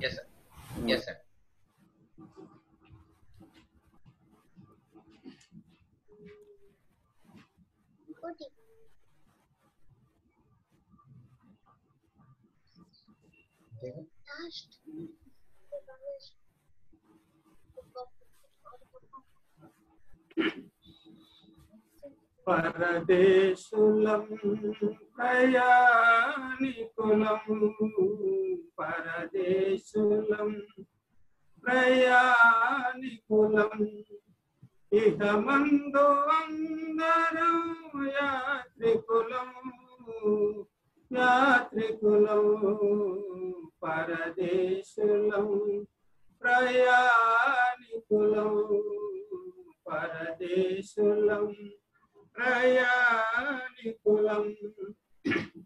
మనిషికి మరణము ఉన్నది కానీ మనసుకు మరణము లేదు ఎన్నడు. మనిషికి మరణము ఉన్నది కానీ మనసుకు మరణము లేదు ఎన్నడు. బ్రతికిన కోతి రోజులైనను, బ్రతికిన కోతి రోజులైనను, మంచిగా బ్రతుకుమురా, మంచిని పెంచుమురా. పరదేశులం ప్రయాణికులం, పరదేశులం ప్రయాణికులం, ఇహమందు అందరము యాత్రికులం, యాత్రికులం, ప్రయాణికులం. ఎవరి కొరకిలా బ్రతుకుచుంటేమి, దేని కొరకిలా తిరుగుచుంటేమి, ఎవరి కొరకిలా బ్రతుకుచుంటేమి, దేని కొరకు ఇలా తిరుగుచుంటేమి. ఎవ్వరు రారు మనతో కూడా, ఎవ్వరు రారు మనతో కూడా, బ్రతుకే భ్రమ కదురా, బ్రతుకే భ్రమ కదురా. ప్రయాణికులం ప్రయాణికులం ఇహమందు అందరం యాత్రికులం యాత్రికులం పోస్తూ మనము ఏమి తెచ్చితిమి పోతూ పట్టుకు పోయేదేమి పోస్తూ మనము ఏమి తెచ్చితిమి పోతూ పట్టుకు పోయేదేమి రెండే రెండు మనతో వచ్చును రెండే రెండు మనతో వచ్చును వాటిని కనుగొనరా యేసే మనకు మార్గమురా ప్రయాణికులం ప్రయాణికులం ఇహమందు అందరం యాత్రికులం యాత్రికులం ప్రయాణికులం ఇది వేసే మనకు మార్గం చివరి పెట్ట అందులో చాలా తప్పులు ఉన్నాయి. ఆ అచ్చు తప్పులు సరి చేసేయండి. అలాగే సార్. లాస్ట్ వేసే మనకు మార్గం రండి. Okay sir. లాస్ట్ సరి చేసిన తర్వాత నాకు పంపించండి. అలాగే. ఓకే, నేను అందరికి పంపిస్తాను. మనం గత కొద్ది కాలంగా ఈ 16 అణాల క్రైస్తవ జీవితం అనేది మనం నేర్చుకుంటున్నాం. 16 కోణాలు అనమాట. అవన్నీ కూడా 16 కోణాలు. 16 అణాలు అంటే రూపాయికి 16 అణాలు సంపూర్ణం అనమాట. అది 16 అణాల అచ్చమైన ఆంధ్ర తెలుగు అమ్మాయి అలా అంటుంటారు అనమాట. 16 అణాల క్రైస్తవుడు, 16 అణాల తెలుగువాడు అలా అంటుంటారు. అంటే సంపూర్ణం చెప్పడానికి 16 అణాలు. అంటే ఎందుకు ఈ 16 పెట్టుకున్నా అంటే కొలసీ పత్రిక 3వ అధ్యాయం చదివేటప్పుడు నాకు 16 విషయాలు కనిపించాయట. అవన్నీ కూడా 16 విషయాలు నాకు ఎందుకో ఇంట్రెస్ట్ అనిపించాయి. కనుక ఆ 16 విషయాలు కూడా నేను ధ్యానం చేస్తూ వాటిని అలాగా రాసుకున్నాను. ఓకే అండి, ఇక్కడ విషయం అండి.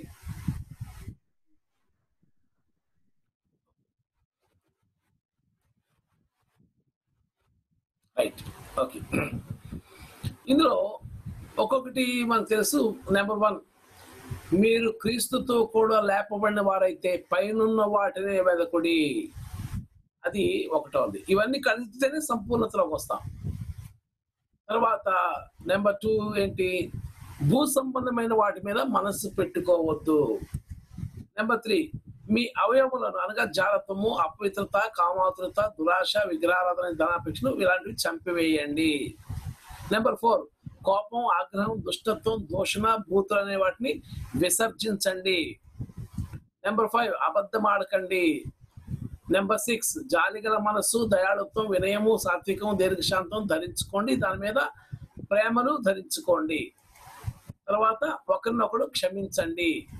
తర్వాత సమాధానం మీ హృదయంలో ఏలుచుండనీయుడి. తర్వాత కృతజ్ఞులయ్యుండుడి. తర్వాత క్రీస్తు వాక్యం మీలో సమృద్ధిగా నివసింపనీయుడి.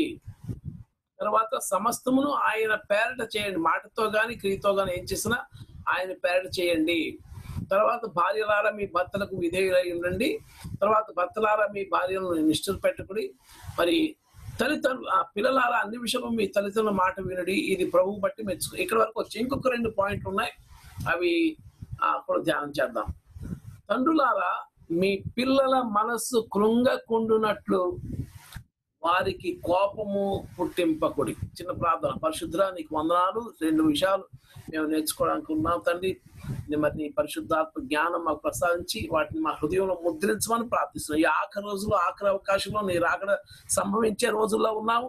ఇంకా పరిశుద్ధులైన వాడు ఇంకా పరిశుద్ధులుగా ఉండనిమ్ము, అపవిత్రులైన వాడు ఇంకా అపవిత్రుగానే ఉండనిమ్ము, అన్యాయం చేయవాడు ఇంకా అన్యాయమే చేయనిమ్మన్న రోజుల్లోకి వచ్చామనిపిస్తుంది. ఈ సమయంలో మా ఆత్మను ప్రభ భద్రపరచుకోవడానికి కావాల్సిన పరిశుద్ధ వాక్యం మా మీద కుమ్మరించి నీవే మహిమ పొందమని యేసు నామములో ప్రార్థిస్తున్నాము తండ్రి, ఆమేన్. రైట్. తండ్రులారా, మీ పిల్లల మనస్సు కృంగకుండునట్లు వారికి కోపము పుట్టింపకుడి. నిన్న పిల్లలారా అనేటప్పుడు మన పిల్లల వైపు చూడొద్దు, మన వైపు చూసుకుందాం అని చెప్పాను. మన వైపు చూసుకొని మన తల్లిదండ్రులలో విధేయులుగా ఉండాలని చెప్పాను.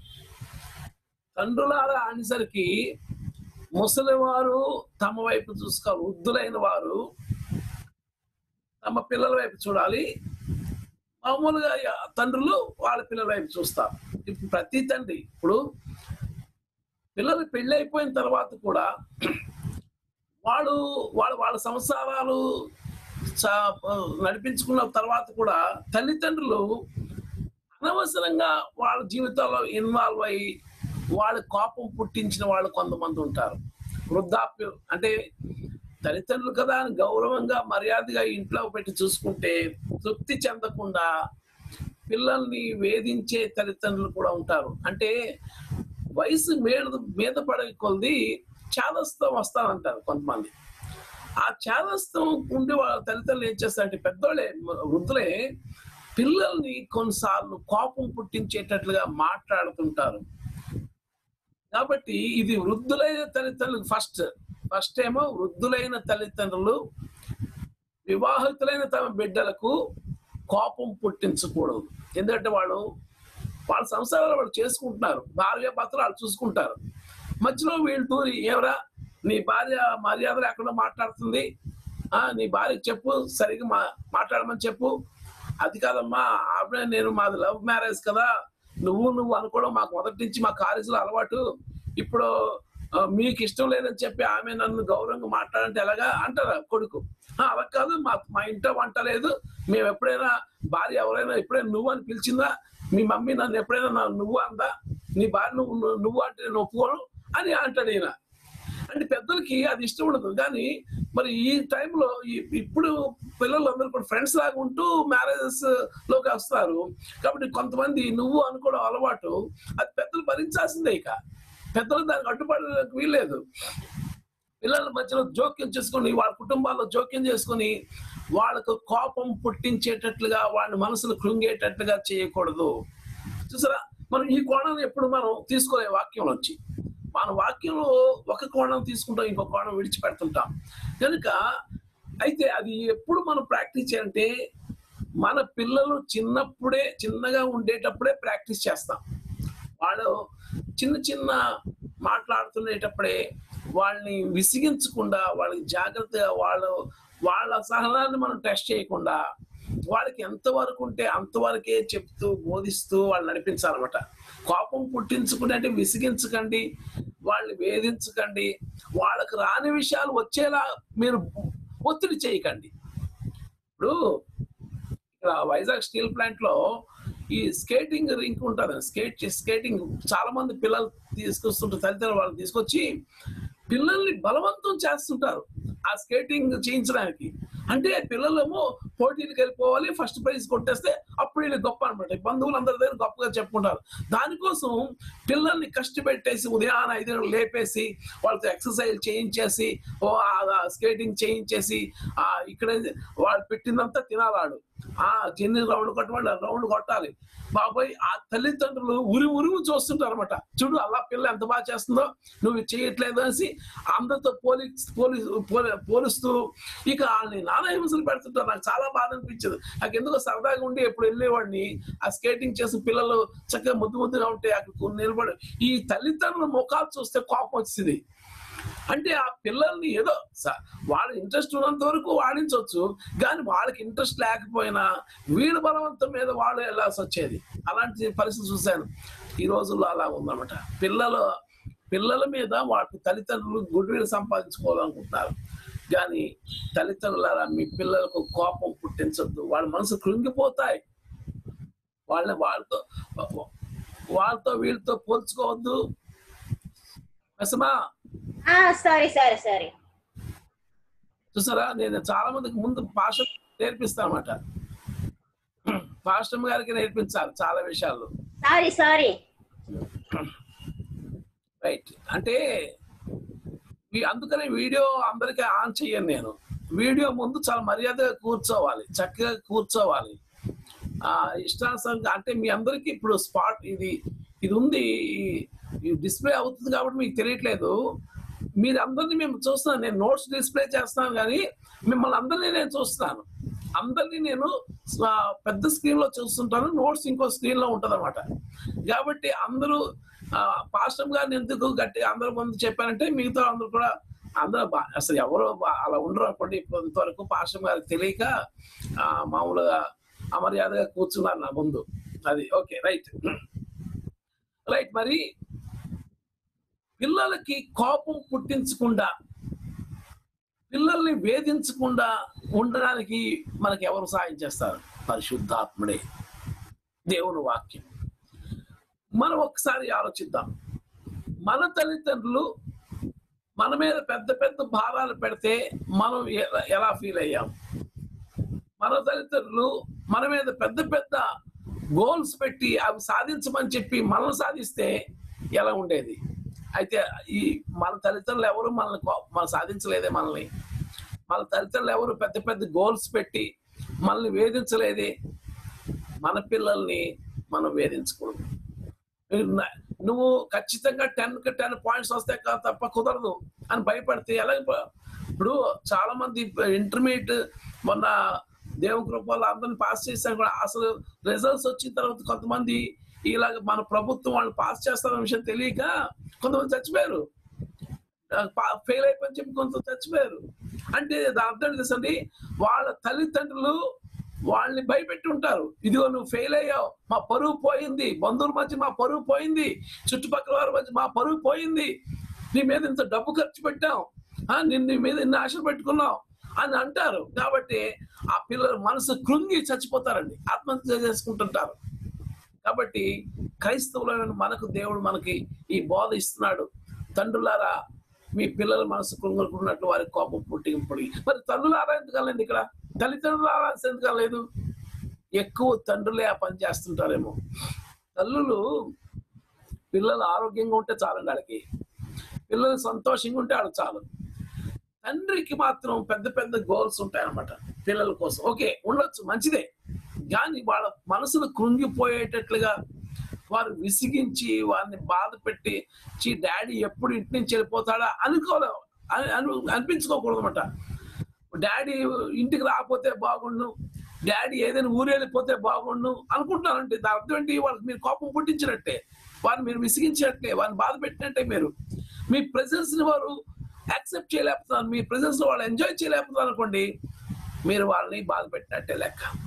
కాబట్టి డాడీ ఎప్పుడు ఇంట్లో ఉంటారా అని కోరుకునే పిల్లలు సంతోషంగా ఉన్నారు. వాళ్ళ తల్లిదండ్రులు బట్టి వారు విసిగించట్లేదు. కానీ డాడీ ఎప్పుడు క్యాంప్ వెళ్ళిపోతారా, డాడీ అయ్యో త్వరగా వచ్చారా, అయ్యో డాడీ లేకపోతే బాగుండు అనుకున్నా అంటే మీరు మీ పిల్లలు చాలా విసిగించినట్టే లెక్క. కనుక ఈరోజు పరిశుద్ధాత్మని అడుగుదాం. ఇక్కడ 2 బ్యాచ్ ఉన్నాయి. వృద్ధులైన తల్లిదండ్రులు పిల్లలకు పెళ్లి చేసిన తర్వాత వాళ్ళ సంసారాలు వాళ్ళు చూసుకుంటూ ఉంటే వాళ్ళ సంసారాల్లో దూరి వాళ్ళ కోపం పుట్టించేటట్లుగా మాట్లాడకూడదు.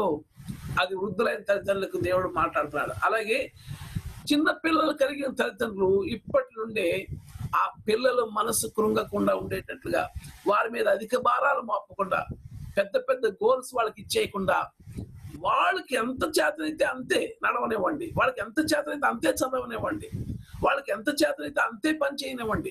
అందరి పిల్లలు అందరూ ఒకలాగా ఉండరండి. ఇప్పుడు మన కొంతమంది పిల్లలకి ఒక్కొక్క సబ్జెక్ట్ మీద ఇంట్రెస్ట్ ఉండదు, ఇంకో సబ్జెక్ట్ మీద ఇంట్రెస్ట్ ఉండదు. అది ఏంటో గ్రహించండి. ఇంట్రెస్ట్ ఉన్న సబ్జెక్ట్ లోనే వాళ్ళని నడిపించండి, అందులో వాళ్ళు 100% సంపాదిస్తారు. ఇప్పుడు ఏనుగుకి మరి ఒక కోతికి పోటీ పెట్టి ఇద్దరికి చెట్లు ఎక్కడం పోటీ పెట్టనుకోండి, ఎవరు గెలుస్తారు? కోతే గెలుస్తుంది, ఏనుగు ఓడిపోతుంది కదండి. చెట్లు ఎక్కే పోటీ పెడితే ఏనుగు ఓడిపోతుంది, కోతి గెలుస్తుంది. అంటే ఏంటి? అందరూ సమానం కాదు కాబట్టి అందరితో మన పిల్లల్ని పోల్చకూడదు. మన పిల్లల తలాంతలు వేరు, వేరే వాళ్ళ తలాంతలు వేరు, మన పిల్లల సామర్థ్యాలు వేరు, వేరే వాళ్ళ తలాంతల సామర్థ్యాలు వేరు. కాబట్టి వేరు వేరు సామర్థ్యాలతో మీరు ఎలాగ పోటీ పెడతారు, ఎలాగ వాళ్ళని విసిగిస్తారు, ఎలాగ వాళ్ళ మీద భారాలు మోపుతారు? మోపకూడదు. ఇంకోటి, మన పిల్లల్ని వేధించే స్కూల్కే పంపించకూడదు. ఆ స్కూల్ వారు అధిక భారాలు మన పిల్లల మీద పెడితే అలాంటి స్కూల్లో జాయిన్ చేయకండి, అలాంటి స్కూల్ పంపించకండి. మీరు చేయట్లేదు కానీ మీ తరఫున ఆ స్కూల్ మాస్టర్లు చేస్తున్నారు కదా, డబ్బులు ఇచ్చి మరి వాళ్ళతో ఒత్తిడి పెట్టిస్తారు. కాబట్టి అలాంటి స్కూల్లో మీ పిల్లల్ని జాయిన్ చేయకండి. మీ పిల్లల తలాంతులు మీకు తెలుసు, దేవుడికి తెలుసు. కాబట్టి అంతకు మించి మీ పిల్లల్ని వేధించకూడదు. వాళ్ళ కోపం పుట్టించడం బాధ, వాళ్ళని విసిగించడం అనమాట. కనుక దయచేసి మీరు ఎలాంటి స్కూల్లో జాయిన్ చేశారో చూడండి. ఆ స్కూల్లో కానీ ఇటువంటి పరిస్థితులు ఉంటే ఇమ్మీడియట్ గా మీ స్కూల్ మానిపించడం బెటర్. మీ పిల్లల మీద అధికమైన ఒత్తిడి పెట్టి వాళ్ళని విసిగించి వాళ్ళు మానసికంగా వాళ్ళని కృంగదీసే చేసే టీచర్స్ ఉంటే మీరు వెంటనే తప్పించాలి. ఈ విషయాలలో కేవలం పరిశుద్ధాత్ముడు మాత్రమే మనకు సహాయం చేస్తాడు. కనుక మనం పరిశుద్ధాత్మ దేవుని సహాయం కోసం ప్రార్థన చేద్దాం. మరి శాంతమూర్తి అన్నయ్య గారు ప్రార్థన చేయాలని కోరుతున్నాను. అన్నయ్య మీ మైక్ ఆన్ చేయండి అన్నయ్య. ప్రార్థన చేయండి అన్నయ్య.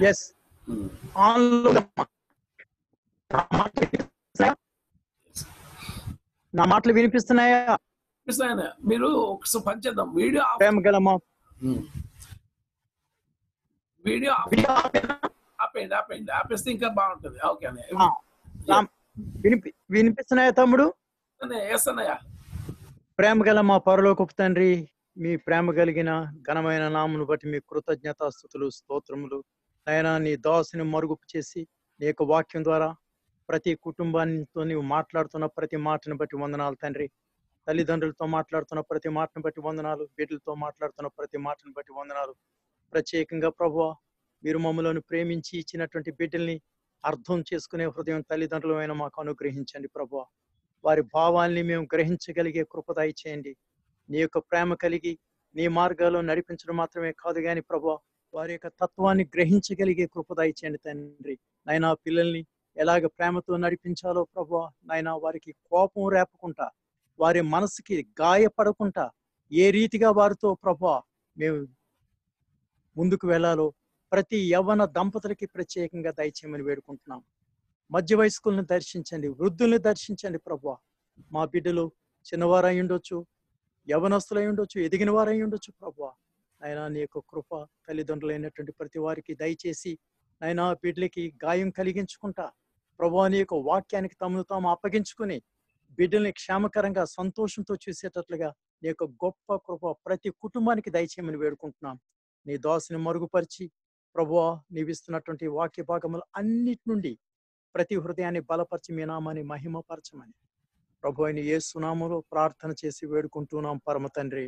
ఆమేన్. పరలోకమందున మా తండ్రి, నీ నామం పరిశుద్ధపరచబడును గాక, నీ రాజ్యం వచ్చును గాక, నీ చిత్తం పరలోకమందు నెరవేర్చున్నట్టు భూమి మీద నెరవేరును గాక. మా అనుదిన ఆహారం నేడు మాకు దయచేయము. మేడల అపరాధము చేసిన వారిని మేము క్షమించు ప్రకారం అపరాధం క్షమించుము. మమ్మల్ని శోధనలోకి తేక కీడుని తప్పించుము. రాజ్యము, శక్తి, మహిమ నిరంతరము నీవై ఉన్నవి తండ్రి. ఆమేన్. ప్రభు తండ్రి యొక్క ప్రేమ, మన రక్షకుడైన యేసుక్రీస్తు యొక్క అద్భుతమైన కృప, పరిశుద్ధాత్మ దేవునికి అన్యోన్య సహవాసము, శాంతి, సమాధానం ఇప్పుడు ఎల్లప్పుడు సదాకాలం ప్రతి బిడ్డకు వారి వారి కుటుంబ సభ్యులకు తోడండి వర్ధిల్ల చేయను గాక. హల్లెలూయా,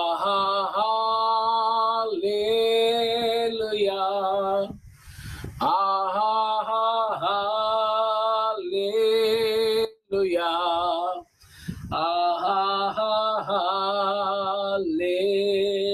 హల్లెలూయా, హల్లెలూయా, హల్లెలూయా, హల్లెలూయా, హల్లెలూయా. ఆమేన్. అందరికి వందనాలండి. Thank you so much. ఇప్పుడు మాషి గారు సంగీతం క్లాస్ కి ఇన్వైట్ చేస్తున్నారు. మరి కొంతమంది కొత్త వాళ్ళు కూడా ఉన్నారు, వాళ్ళు కూడా జాగ్రత్తగా వినండి. మరి మాషి గారు కొత్త వాళ్ళు కొద్దిమంది ఉన్నారు, వాళ్ళకి కూడా మన టైమింగ్స్ అవి చెప్పండి సార్. తప్పకుండా sir. Praise lord sir. Praise lord. అందరికి వందనాలండి. అందరికి నమస్కారం. పెద్దలందరికీ, డాక్టర్ గారు, ఆశీర్వాదం గారు, విమూర్తి గారు, శాంతమూర్తి గారు ఉన్నారండి, ఉన్నారు కదా, పెద్దలందరికీ నమస్కారం. మరి కొత్త వారు అంటున్నారు, నేను మార్చనండి. స్టీవెన్ బాబు గారు, మాస్టర్ ఏలియా గారు, సుదర్శన్ రాజు గారండి. సుదర్శన్ రాజు గారు మన మెంబరేలండి. రైట్, అవునండి. అందరికి ఆహ్వానం. కల్పన గారు కనిపించండి సార్ మాకు. ఆనంద్ గారు మా ఆస్థాన విద్వాంసులు. ప్రసాద్ గారు నమస్కారం అండి. ప్రసాద్ గారు, ప్రసాద్ గారు పరిచయం చేసుకోండి సార్. ఎలిజా గారు, పాస్టర్ ఎలిజా గారు, ప్రసాద్ గారు. ఏలియా గారు మాట్లాడండి, మహర్షి గారితో సంగీతం నేర్పిస్తుంటారు. పాస్టర్ గారు అండి. మైకాన్ చేసిన మాట్లాడండి. నా పేరు ఏలియా అండి. అది మా పాప బాబుని జాయిన్ చేసామండి. వస్తున్నారండి వాళ్ళు? 10 to 11 వస్తున్నారా మార్నింగ్ అండి? ఉదయం వస్తున్నారండి? 10 to 11 క్లాస్ అటెండ్ అవుతున్నారా? ఇప్పుడు వరకు తెలియలేదండి. మన పాస్టర్ అయ్యగారు చెప్పారు, ఇప్పుడు వరకు తెలియలేదండి. ఇప్పుడు వరకు నిన్న ఈ రోజు ఈవినింగ్ 4కే జాయిన్ అయ్యేవారండి. అలాగా? టైమింగ్స్ తెలియలేదండి. ఇప్పుడు చెప్పారండి. Morning 10 to 11 కూర్చోబెట్టండి. అలాగేనండి. నేను అన్ని నెమ్మదిగా నేర్పుతున్నాను. అలాగేనండి. అవన్నీ రిపీట్ చేస్తూ ఉంటాను, పిల్లలతో పాడిస్తూ ఉంటాను, అలా నేర్చుకోవచ్చు. అందరికి చెప్పండి, పిల్లల్ని తయారు చేయాలని, సంగీతంలో శుద్ధమైన సంగీతం నేర్పాలని ఆశ. అవునండి. మా పాప పేరు సంకీర్తన అండి. నాకు కూడా చాలా ఇష్టం అండి. కొన్ని పాటలు కూడా రాశానండి. 8:30కి రండి ఒకసారి. 8:30కి వచ్చి మా క్లాస్ చూడండి. నైట్ అలాగేనండి. సేమ్ ఇదే ఐడి మన పాస్టర్ గారిదే, శాలెం గారిదే. ఇప్పుడు క్లోజ్ చేస్తామని ఇంకొక అరగంటలో మళ్ళీ ఓపెన్ చేస్తాం. అలాగేనండి. Okay, thank you. ప్రసాద్ గారు నమస్తే. Thank you sir. ఒకసారి రండి, మా ఇదిగో 8:30కి ఒకసారి వచ్చి కూర్చుని చూడండి. అసలు నచ్చితే మీరు అలా కంటిన్యూ చేస్తారు. Okay, thank you. Right sir. రండి.